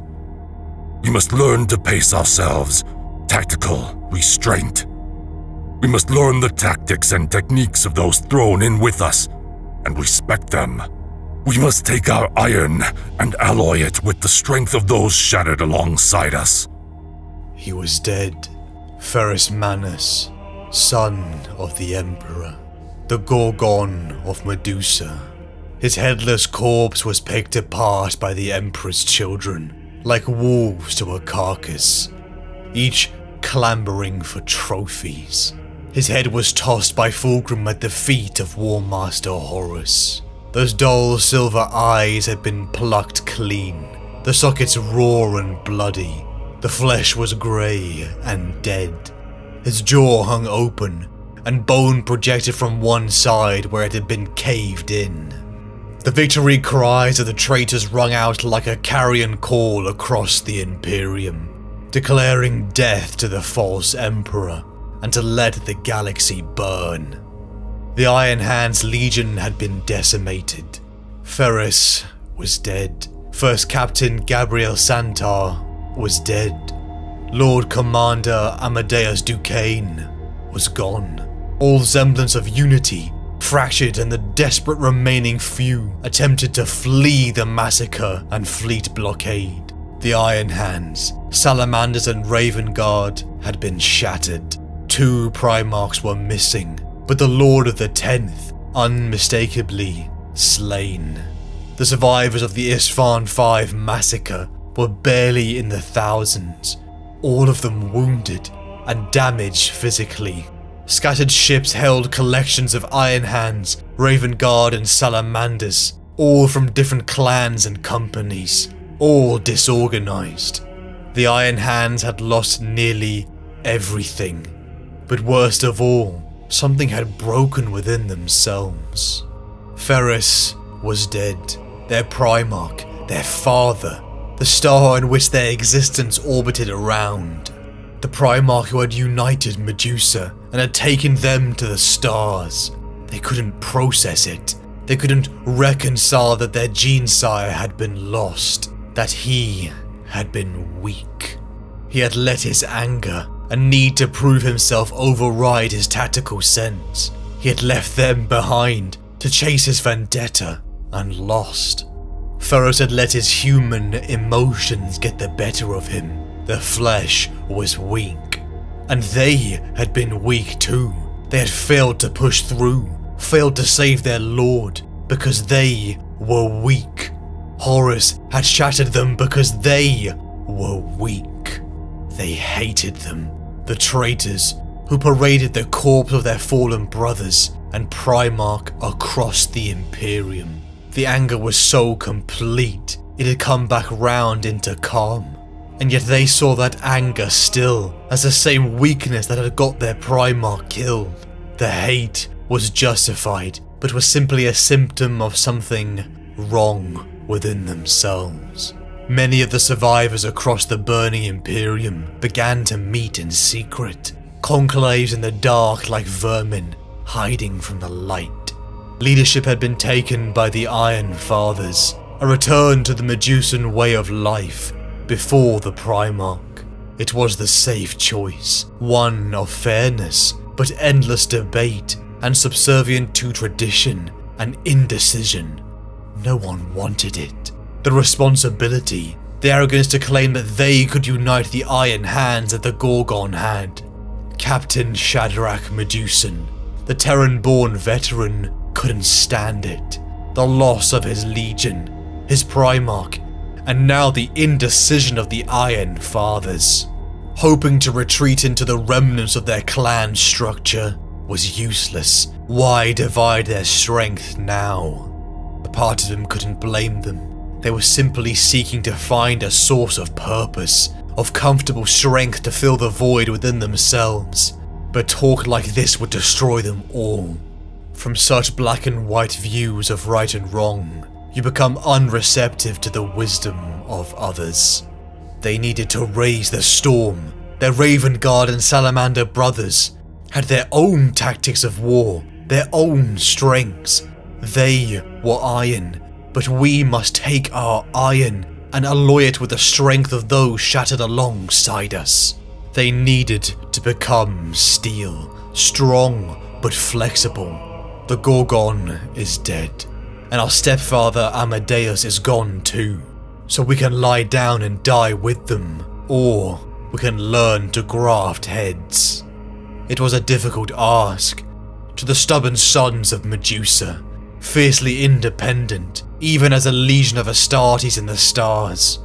To ask them to declare that the tactics their Primarch had taught them was not good enough was a tough pill to swallow. The Iron Hand survivors scattered, finding that their very own 10th Legion cipher language had been turned against them. They fell into ambushes, another betrayal by the Emperor's children. Their stubbornness again had cost them, until finally many saw the need for a singular focus, one being at the top, Captain Shadrach Medusan. Alloying with the hit-and-run stealth of the Raven Guard, with the enduring will and close-range firepower of the Salamanders, the Shattered Legion survivors began to reform themselves. Not 10th, 18th or 19th Legion, but Astartes. Divided into cells, the Shattered Legions began to harass the traitor supply lines. Ruthless fleet engagements and boarding actions became second nature to them.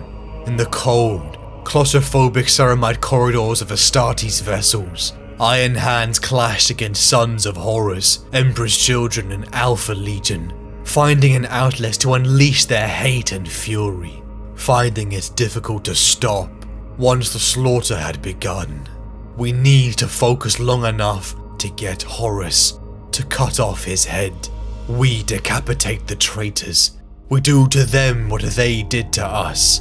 We shatter them and scatter them to the winds. We end this treachery, then we can die for all I care. The Horus Heresy began to rage throughout the Imperium. Years of brutal warfare seemed to touch every system, all forced to choose between the Emperor or Horus. But what had become clear to the shattered legions was that there was something more to this war.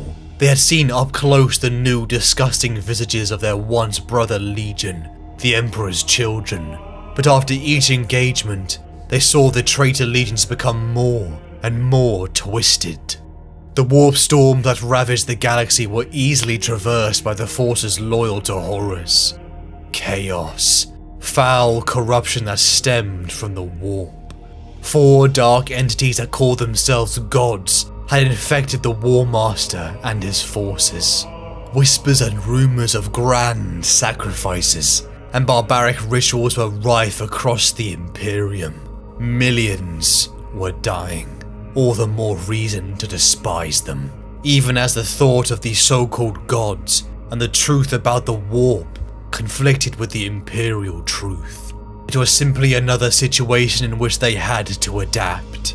The Iron Hands were not whole, but many had been renewed by the purpose of methodical vengeance. But not all fell into the weakness of human emotion. During the Great Crusade, slowly the Iron Hands had become their namesake, as augmetics replaced the weak flesh, damaged or scarred in battle. Ferrus did not approve of this, but kept his thoughts to himself, as one who relied on his own silver hands. With the death of the Primarch and the Legion shattered, there were some who could not bear the weakness that was their humanity. Their anger, their hate, their sorrow, their overwhelming sense of shame and failure that haunted them in the moments of silence. It needed to be locked away. They didn't want to be like their Primarch. Some even went as far as to condemn the Gorgon of Medusa, a man who never truly understood the Medusan ways, an outsider. Others sacrificed the last piece of weakness within themselves, the keys of hell. Technology discovered during the Great Crusade that had been considered heretical by Ferrus Manus and the Mechanicum of Mars. The foundation of faith in the Mechanicum had become the form of the 10th Legion, the holy union between man and machine. But for the bitter survivors who only saw the path of the machine and iron as a way to escape the weakness of their humanity, they turned the keys of hell.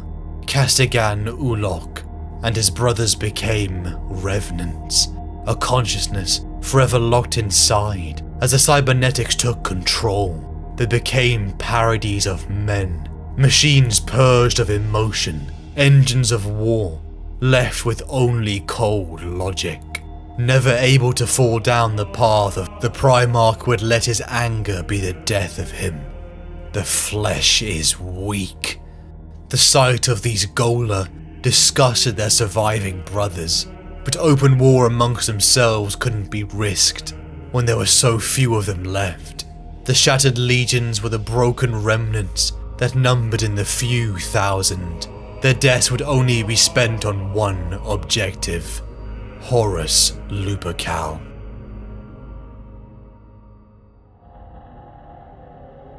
I am not used to repeating myself, Primaris Deck Officer Vackle. This frigate is now under the auspices of the Iron Hands.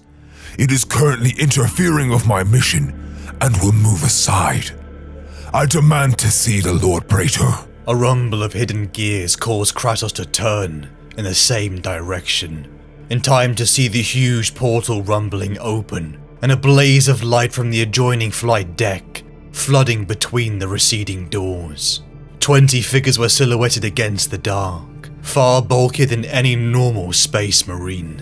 As his eyes adjusted, Kratos recognized the Terminator armor, but unlike anything he had seen in a long time. The warplate of the Terminators was far broader and taller than standard legionary power armor, and these had an exoskeletal frame carrying slanted plates of extra armor, all decorated in the dark green livery of the Salamanders. Their hands were fashioned in a variety of powered fists, claws, and chain blades designed for close combat, anti-armor assault, and bulkhead cutting. And in the right they carried an assortment of weapons ranging from simple combi bolters to triple-barreled autocannons, plasma charges, and rocket launchers, and one carried an immensely rare, long-muzzled Volkite culverin. Yet it was not these amendments that amazed Kratos. The Iron Hands had numerous experimental suits of Terminator armor, with modified heavy weaponry, and ablative shields. What stole the curse from Kratos' lips was the additional weapon systems mounted across the backpacks and shoulders of the Terminators. A plethora of armor-piercing missiles, las cannons, multi-melters and conversion beamers were all pointing in his direction. Each was quite literally a walking tank. The voice of REE emanated from the external vocalizer of the lead warrior. Spearhead Centurion Kratos, welcome aboard the Hearthfire. These suits were designed by Vulcan himself, and we were about to transit them to the surface of Istvaan when the massacre began. The Primarch gave me a direct order not to allow them to fall into the hands of the traitors, hence our swift departure. REE swung first to the left and then to the right, looking at the row of warriors behind him. You mentioned something about trying to take my ship from me. If the situation had not been so fraught, REE might have enjoyed the moment of hesitation before Kratos reluctantly raised his hand in salute and bowed his head to the approaching Pyre Warden. The Salamander's commander had not intended to humiliate his counterpart in this fashion. It had been happenstance that Kratos had launched his ridiculous coup, as REE and the others were about to board their gunships in the neighboring launch bay. I expect you to return to the Forsyths immediately.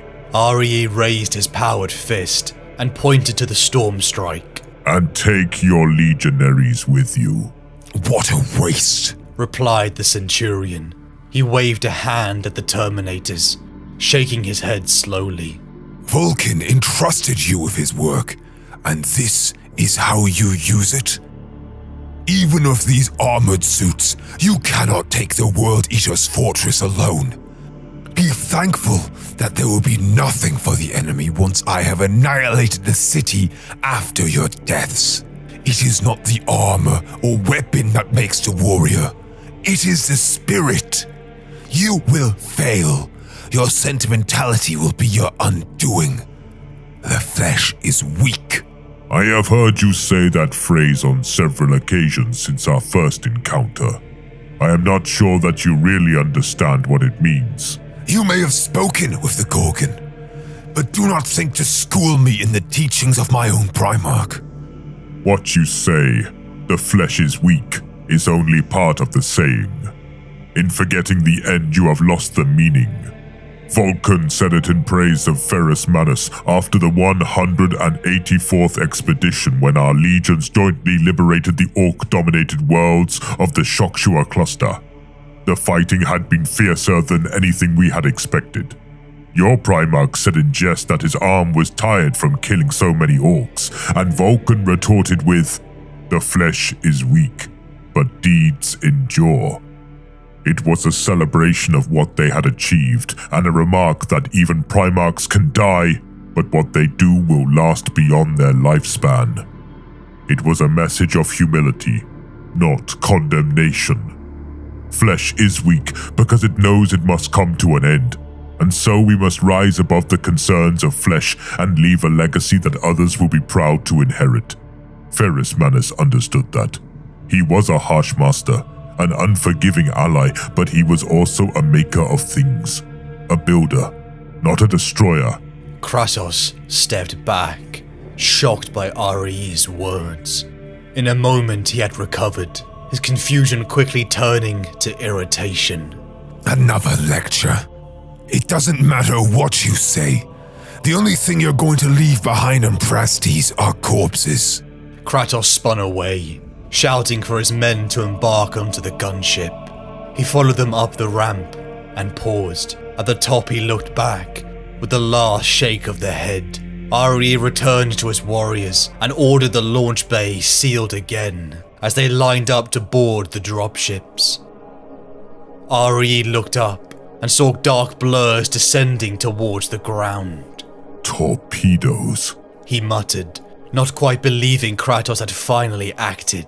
Even the Terminator suits would be no defense against the ordnance designed to breach the hulls of battleships. If it spelled the end for the Salamanders, it also heralded destruction for the World Eaters. RE contented himself with the thought that had he not taken out the shield generator, the forces would be using mass drivers and anti-ship missiles rather than pinpoint laser strikes. There would be deaths in the city, but far fewer because of the Salamander's actions. The quiet, confident voice of Veshtar broke through the fog of confusion and disappointment that clouded RE's thoughts as he watched the dark smudges glowing larger above the citadel. Those aren't torpedoes. Pinpricks of fire became recognizable, flares of retro rockets firing. The torpedoes resolved into drop pods, several dozen of them, as they slammed into the rockcrete of the killing ground. Some petaled open, discharging flurries of explosive warheads that slashed bloody holes through the World Eaters, slave soldiers. Squads of legionary warriors poured from others, bolts, plasma, and laser fire adding to the torrent of deadly fire. A second wave of larger craft hit the ground a few seconds later, their armored skin shed by explosive charges to reveal Predator tanks, Vindicator siege tanks, and a dreadnought. The Salamanders parted to allow the Iron Hand's armor to form an attacking lance, pointed directly towards the inner fortifications. Lasers, whirlwind missiles, autocannon shells, and a storm of other ordnance converged on the keep, lighting it with dozens of detonations and slicing beams. A Predator tank slewed to a halt beside RE, and he looked up to see the command hatch in the blocky turret flip open. Helmetless, spearhead Centurion Kratos emerged from the inside of the tank. He raised a fist to his forehead, and then he cupped his hands to shout down over the din of the growling engines, and the crash of the Citadel wall falling under the bombardment. Your flank is secured. Push forward, Lord Praetor. I should not have doubted the strength we gain from righteous conviction. Let us leave a worthy legacy together. My thanks for setting me back on the right path. Deeds endure.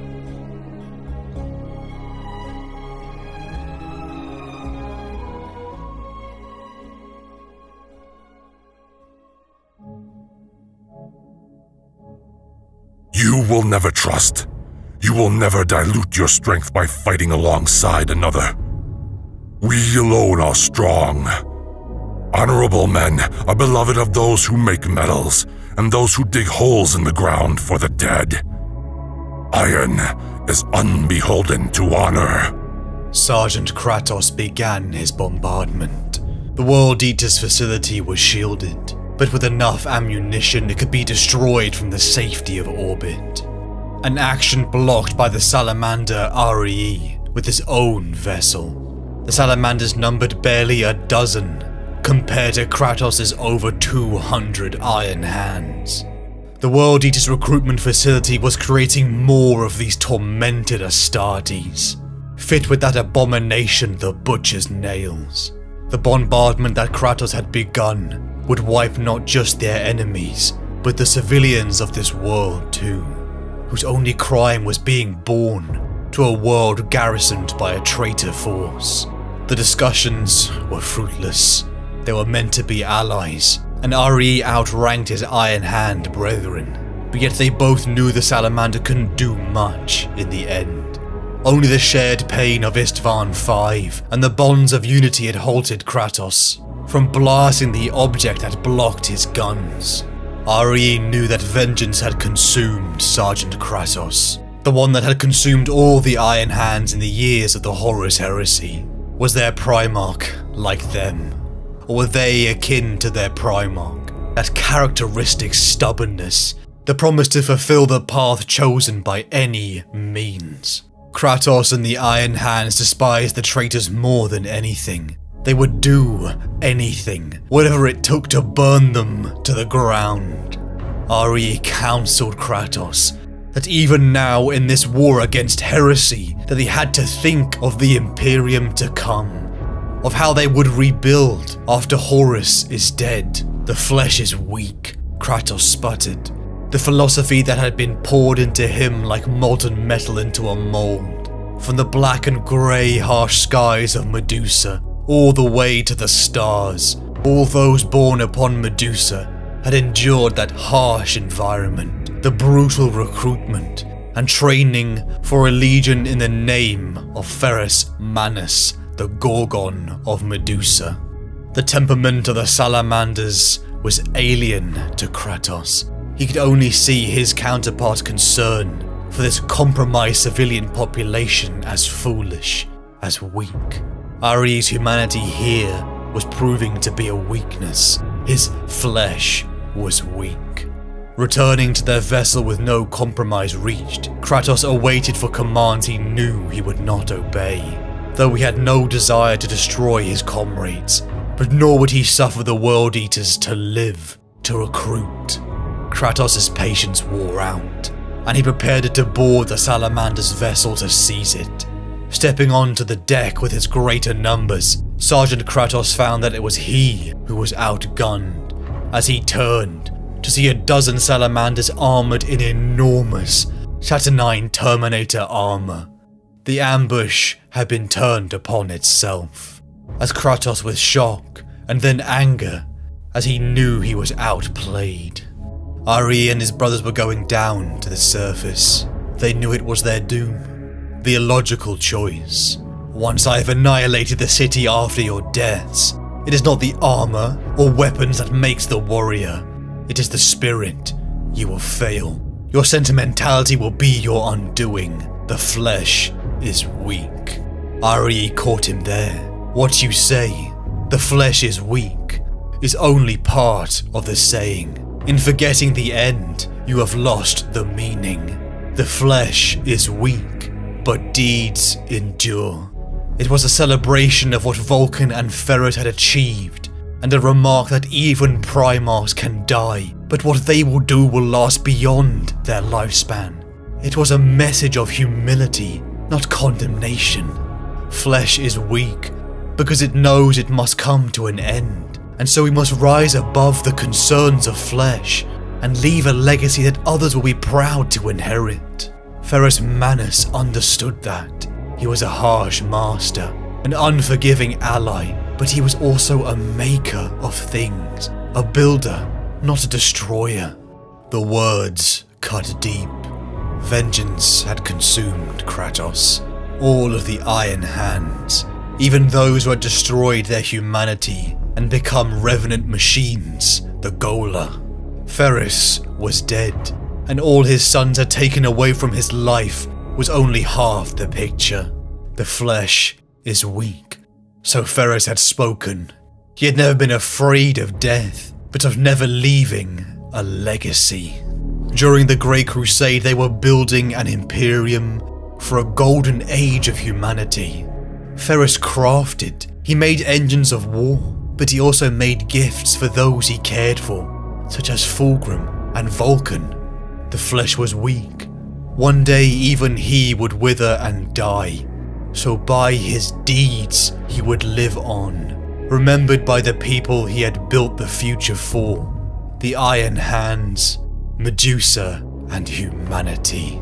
Armoured in their saturnine Terminator suits, Ari and his salamanders made planetfall. Like the walking tanks they were, they burst into the World Eater's facility, fire and plasma pouring from the exoskeletal guns. They reaped a heavy toll upon the traitors, but slowly one by one, Ari's brothers began to fall. The mission would cost them their lives, but many others would live as they finally reached the shield generator and destroyed it. Arie looked to the sky, surprised Kratos had even waited before beginning the now targeted bombardment. But the dark silhouettes weren't missiles. Astartes drop pods glowed from the heat of the atmosphere and rocketed down beside Arie. Kratos and the Iron Hands chose the illogical but human choice. They would fight beside their brothers. I should not have doubted the strength we gain from righteous conviction. Let us leave a worthy legacy together. My thanks for setting me back on the right path. Deeds endure. To live by your own convictions and not those of your enemy. That is true revenge. That would be the sons of Medusa's vengeance. The Iron Hands had been shattered, their Primarch murdered, and his corpse a trophy for Astartes that had fallen to creatures of the warp. But even with their weak human flesh, they made the traitors bleed, all taking a toll as Horus plunged towards Terra. The galaxy held its breath as the siege of Terra had begun. The Iron Hands too far away to further influence the outcome. The legends, such as Shadrach Medusan, Bion Henrikos, Cybek Wayland, Amadeus Duquesne, Gabriel Santar, and many others will be remembered as heroes of the Horus Heresy. A time of myth etched into the walls inside Medusa's innermost sanctums. The Imperium had won. Horus had been slain, but the Emperor had been crippled, interned upon the Golden Throne as a carrion lord. The traitors were scourged from the ravaged Imperium, cast into the warper if known as the Eye of Terror. It would be now that the galaxy would be cursed forever, to know only war. The remnants of the 10th Legion, the scattered warbands finally had breathing room, but before they could become a legion once again, the Primarch Rabute Gilliman unveiled the Codex Astartes. Each legion was broken down into 1,000-man chapters. Never again would one individual be capable of wielding so much power like Horus had, like a Primarch could. The barely few thousand Iron Hands railed against it, even if they knew that after the shattering each cell had grown apart. Some embodying the worst excesses of their core philosophy, the flesh is weak.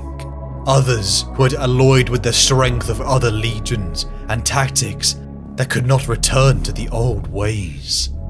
It was with the return of the skull of their lord, the Primarch Ferrus Manus, by Rogel Dawn, that the 10th Legion agreed to the Codex Astartes.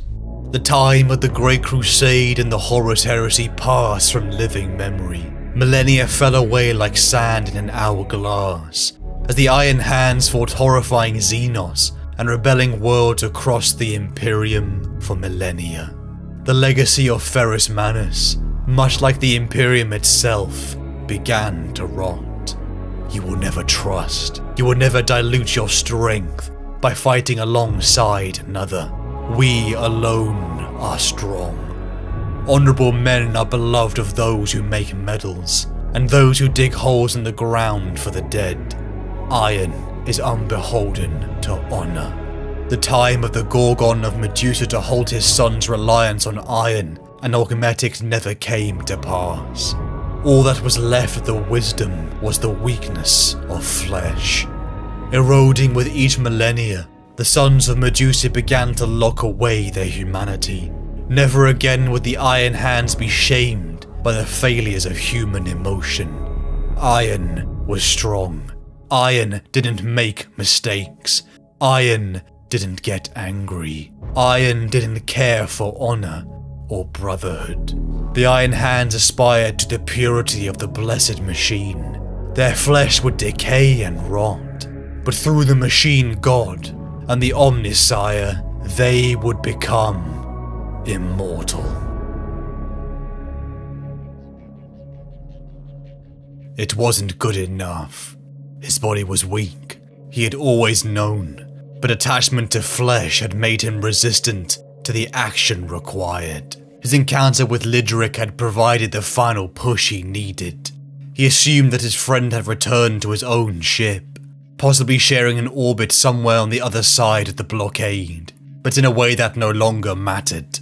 In the photo-bleached colour blotches that floated out of reach, above his flesh eye he saw the red eyes of Captain Hasrid, closer to him than the ceiling lumens were now.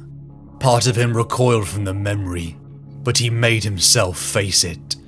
The son of Korax, a death spectre he had later learned, having made inquiries of the cross-scythe emblem with the Commandant's Imager archives, had come upon him completely unawares. If he had been hostile, then Stronos would be dead. Add to that his humbling before the Iron Council and his wayward actions on Thenos, and it showed a pattern of behaviour that demonstrated his fault.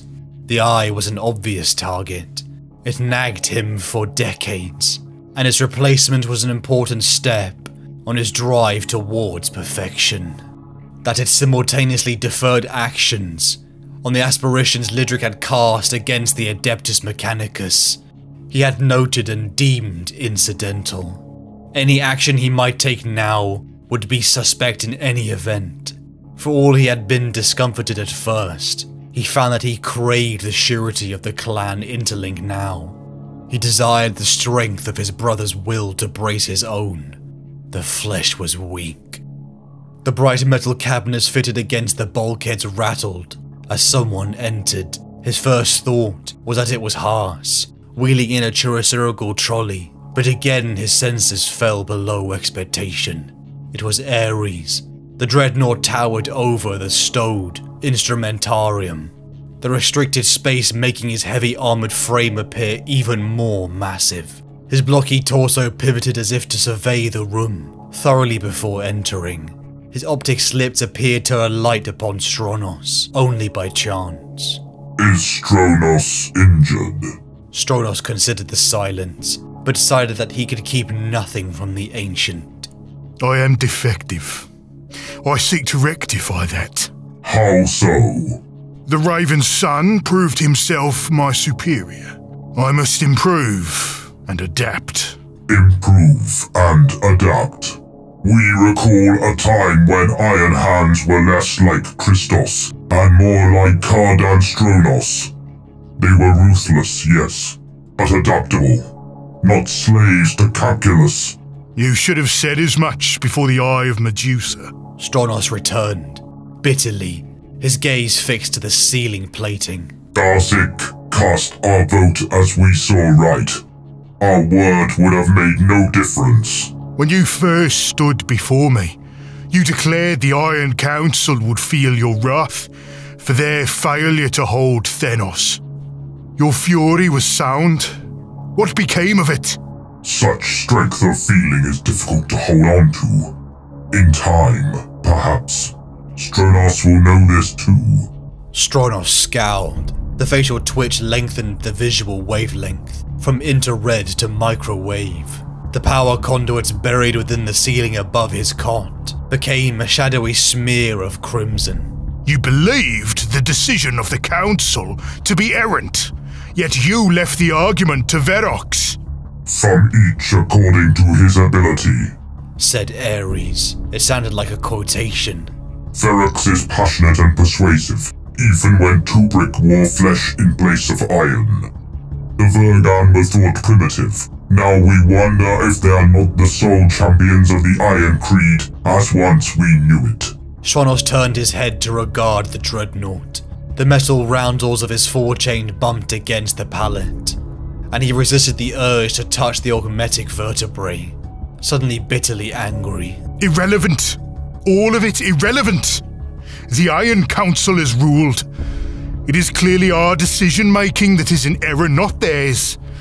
I will not weaken my brothers by standing alongside them in this imperfect state. We feel that we should experience contempt for such self-delusion, yet we find that we cannot care. How far from our father's likeness we have both fallen. Haas re-entered by another door. You are beyond my skills to restore, Venerable, said the apothecary, bluntly. as a headless servitor pushed a Medicaid trolley, and a whippish thing in crimson robe squeezed through the already cramped quarters. The Magos biologist rolled up long sleeves and rubbed his hands with counterseptic jelly, while the servitor maneuvered around Stronos' bedside, its trolley rattling carelessly over the tension. With respect, Iron Father, your presence here serves no purpose. He waited a moment, during which Ares offered a blank wall by way of reply, and then added, You take up space. Leave. The Christosian question makes all matters subject to doubt. Stronos said to Ares, voice low. All will be as it once was, once the arguments are resolved. Ares turned from the apothecary to him. His emptiness seemed for a moment sorrowful. Kardan Stronos speaks of the arguments, but what does he know of the question? For there is only one. Stronos made to formulate an answer, only to realize he had none. Often he had railed against the waste of energy that the Conclave brought on the Iron Council, but had never found the time to learn for himself what, in effect, it was all for. He shook his head honestly. He had been built to be a war machine. This round voyage to Medusa was the first time since his novitation that he had not been either in the thick of a war zone or in transit from one to another.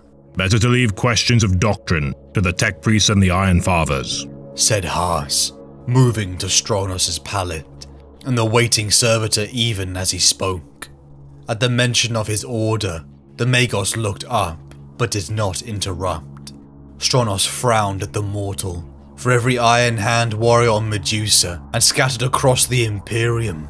There were thousands of servitors, menials and adepts of the Adeptus Mechanicus to service their needs. Noticing his regard, the adept quickly looked away. Stronos found himself wondering what else the unseen legions on which the chapter so depended might see and hear. A non-verbal burst of scorn rang from Ares' vocalizer.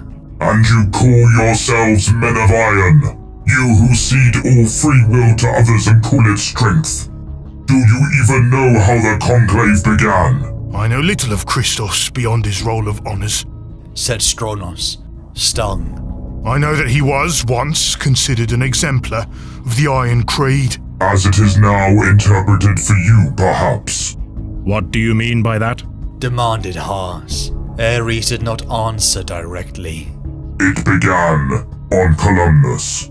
Everyone knows that, Haas said, dismissively, then picked up a spoon-headed implement from his Medicaid trolley and bent towards Stronos. And what happened there to cause such crisis? Ares countered. Stronos couldn't answer. He looked to Haas. The apothecary let out a frustrated sigh and said nothing, focusing instead on Stronos' eye. He had no answer either. Stow thy leeches, apothecary. There is to be no bloodletting today. Ares backed out of the chirurgical bay and into the main space of the apothecarian. With some reluctance, Stronos sat up on his pallet and pushed Apothecary Haas from him. Come, Kardan. We will show you what happened that day.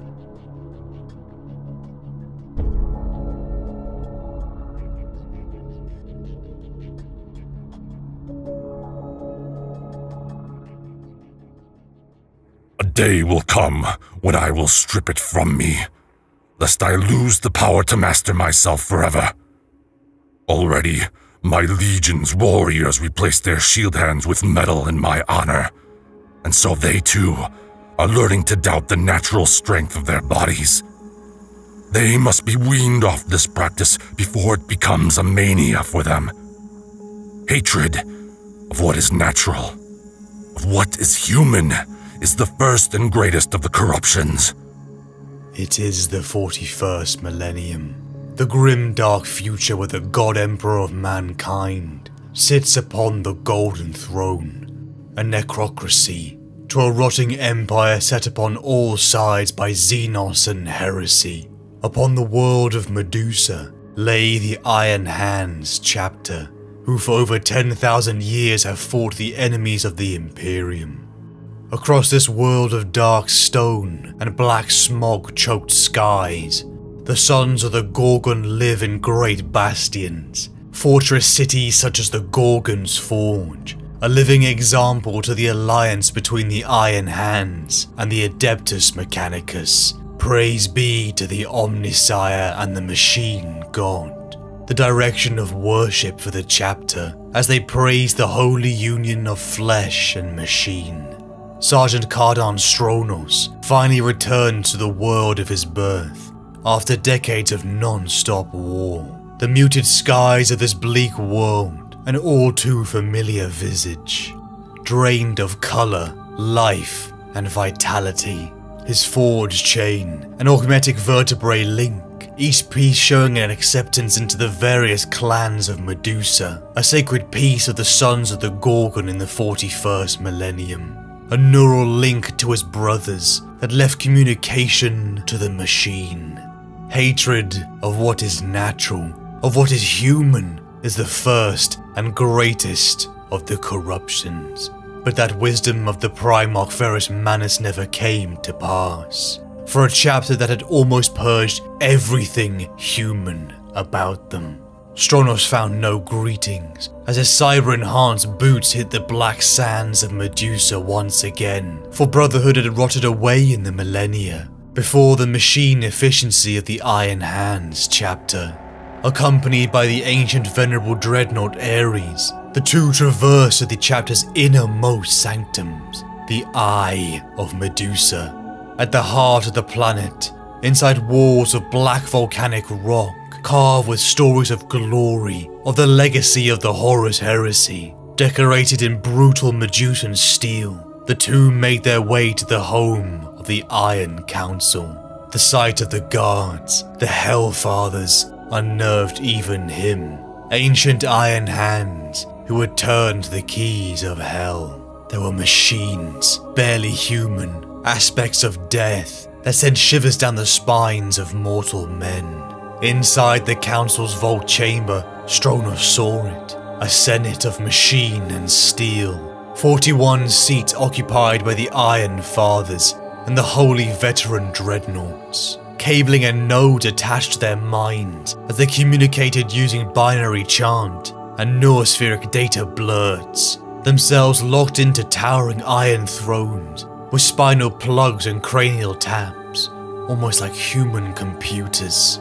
Stronos and Ares had come to partition the use of full force against the rebelling world within the Medusan system, not knowing that they played a part in a grander debate within the chapter's elite. The Christos question, the proposition of Iron Father Christos himself for the future of the Iron Hands. The debate had lasted for centuries, the Iron Fathers questioning whether to throw away the last parts of their humanity. For is the flesh not weak? Though no longer elected chapter master, Christos had divided the council, the various clans choosing sides as ancient rivalries and deals were struck. The Adeptus Mechanicus' influence also evidenced to Stronos and Ares. An endless debate on the interpretation of the will of Ferrus Manus 10,000 years after his death, all rooted in one truth. Stronos lay upon the apothecarian's table. His last human eye had failed him, unable to catch the Deathwatch Death Spectre that accompanied his friend Lidric in their conversations inside the Eye of Medusa. He had also spoken out in anger. He had been emotional during the council's meeting as he decried the clear rigging of Christos and the Mechanicum's vote. He was defective, and so the flesh had to be replaced. The truth of the Iron Hands in the 40th millennium, the truth was that they despised themselves. The legacy of hatred towards their own flesh had rotted within them for millennia. They carved and butchered their own bodies, running away from their own weakness. Ancient Ares remembered a time when they were more like Stronos, a man and machine, still human rather than the cybernetic cold monster that was Christos. a time when Astartes were not dominated by cybernetics and the use of neural inhibitors. Ares began to show Stronos the truth. In the vaults of Medusa, the two bore witness to the events on Columnus, reliving the memory through the recorded visuals of a long-dead battle brother. Through the nauseating static and battle, they saw the truth that was almost erased from history, almost hidden. Iron Father Christos bombarding the enemy and his own men. A cold, tactical choice of a machine that did not have attachment to brotherhood. This was what their self-hatred had wrought. A chapter of revenants, machine dead, that inspired as much fear as any Xenos or monster of chaos. The chapter became divided further, as Stronos' actions had drawn the attention of the Crystonians faction. War broke out, as two sides battled for the soul of the sons of Ferrus Manus, all leading to the revelations that shook the chapter to the core. The Sapphire King, a demon born from the psychic backlash of the death of Ferrus Manus upon Istvaan 5, had manipulated them. It had fed upon the Iron Hand's self-hatred and desperate need to suppress their emotions, the action in itself an extreme that fueled chaos. Iron Father Christos had been corrupted centuries ago, a pawn to unleash the machinations of the Sapphire King. It had not been a strength to suppress their emotions, they had only bottled them up, compressing them down to the point that they exploded in a violent release. As the chapter engaged in a brutal civil war, Kardan Stronos was struck by the revelation that by cutting off their emotions, his battle brothers were only causing themselves to fall to the corrupting influence of chaos. Their only chance to save themselves was not by cutting themselves off from their emotions, but by embracing them and shackling them to their iron will. The disgusting Sapphire King, accompanied by the accursed Emperor's children and the corrupted Crystonians, charged at the surviving Iron Hands. The battle brutal and bloody, Stronos and all of them feeling the touch of chaos, trying to break in and weaken them, to make them push their emotions down, until it exploded. Stronos ordered his chapter, no, his brothers, to release their anger, lest their foes destroy them with it. They were machine, but locked within them was the fury of the Gorgon of Medusa, slayer of Azirnoth, scaler of Karashi, uniter of Medusa and son of the Emperor of Mankind. Their emotions no longer their weakness or shame, but strength. The Battle Brothers disengaged their inhibitor protocols and loosened their furious battle cries. As the emotional floodgates burst open, the Iron Hands turned upon the forces of chaos. Working together with feelings like trust and brotherhood once again in their veins, they outclassed their enemies. The Sapphire King shrieked in rage as they obliterated its form from the material universe. The chapter had suffered numerous losses. Half of the Iron Fathers were dead, and many of their numbers slain by their own hands. But they were pure once more. Our chapter was driven to the very lip of the precipice. We were forced to stare over its edge, into the Stygian depths, into the darkness that awaits us should we ever fall. Yet fall we did not. What saved us from this terrible plunge, brothers? What has proved our redemption? Not logic, not the desperate, dogmatic purge of all things perceived as weak. It were our souls that saved us, and the strength we hold within ourselves, our courage, our choler. It was these qualities which makes us more than just unthinkable steel, that pulled us back from the brink. The path towards perfection was shaped by the gift of failure. Wisdom the Gorgon knew. Electing their new chapter master, Kardan Stronos, the sons of the Gorgon would no longer suppress their emotions. They would conquer it. They would alloy it with the strength of iron, and live a legacy worthy of Ferrus Manus. The flesh is weak, but deeds endure. And to have courage, to at times make not the logical, but human choice, required something the machine could not provide: humanity. Perhaps one day they will choose to strip the metal from them, lest they lose the power to master themselves. But the Imperium, the Omnissiah, and the Emperor of Mankind required perfect warriors to destroy the enemies of the Imperium, the sons of the Gorgon, the legacy of Ferrus Manus, the Iron Hands.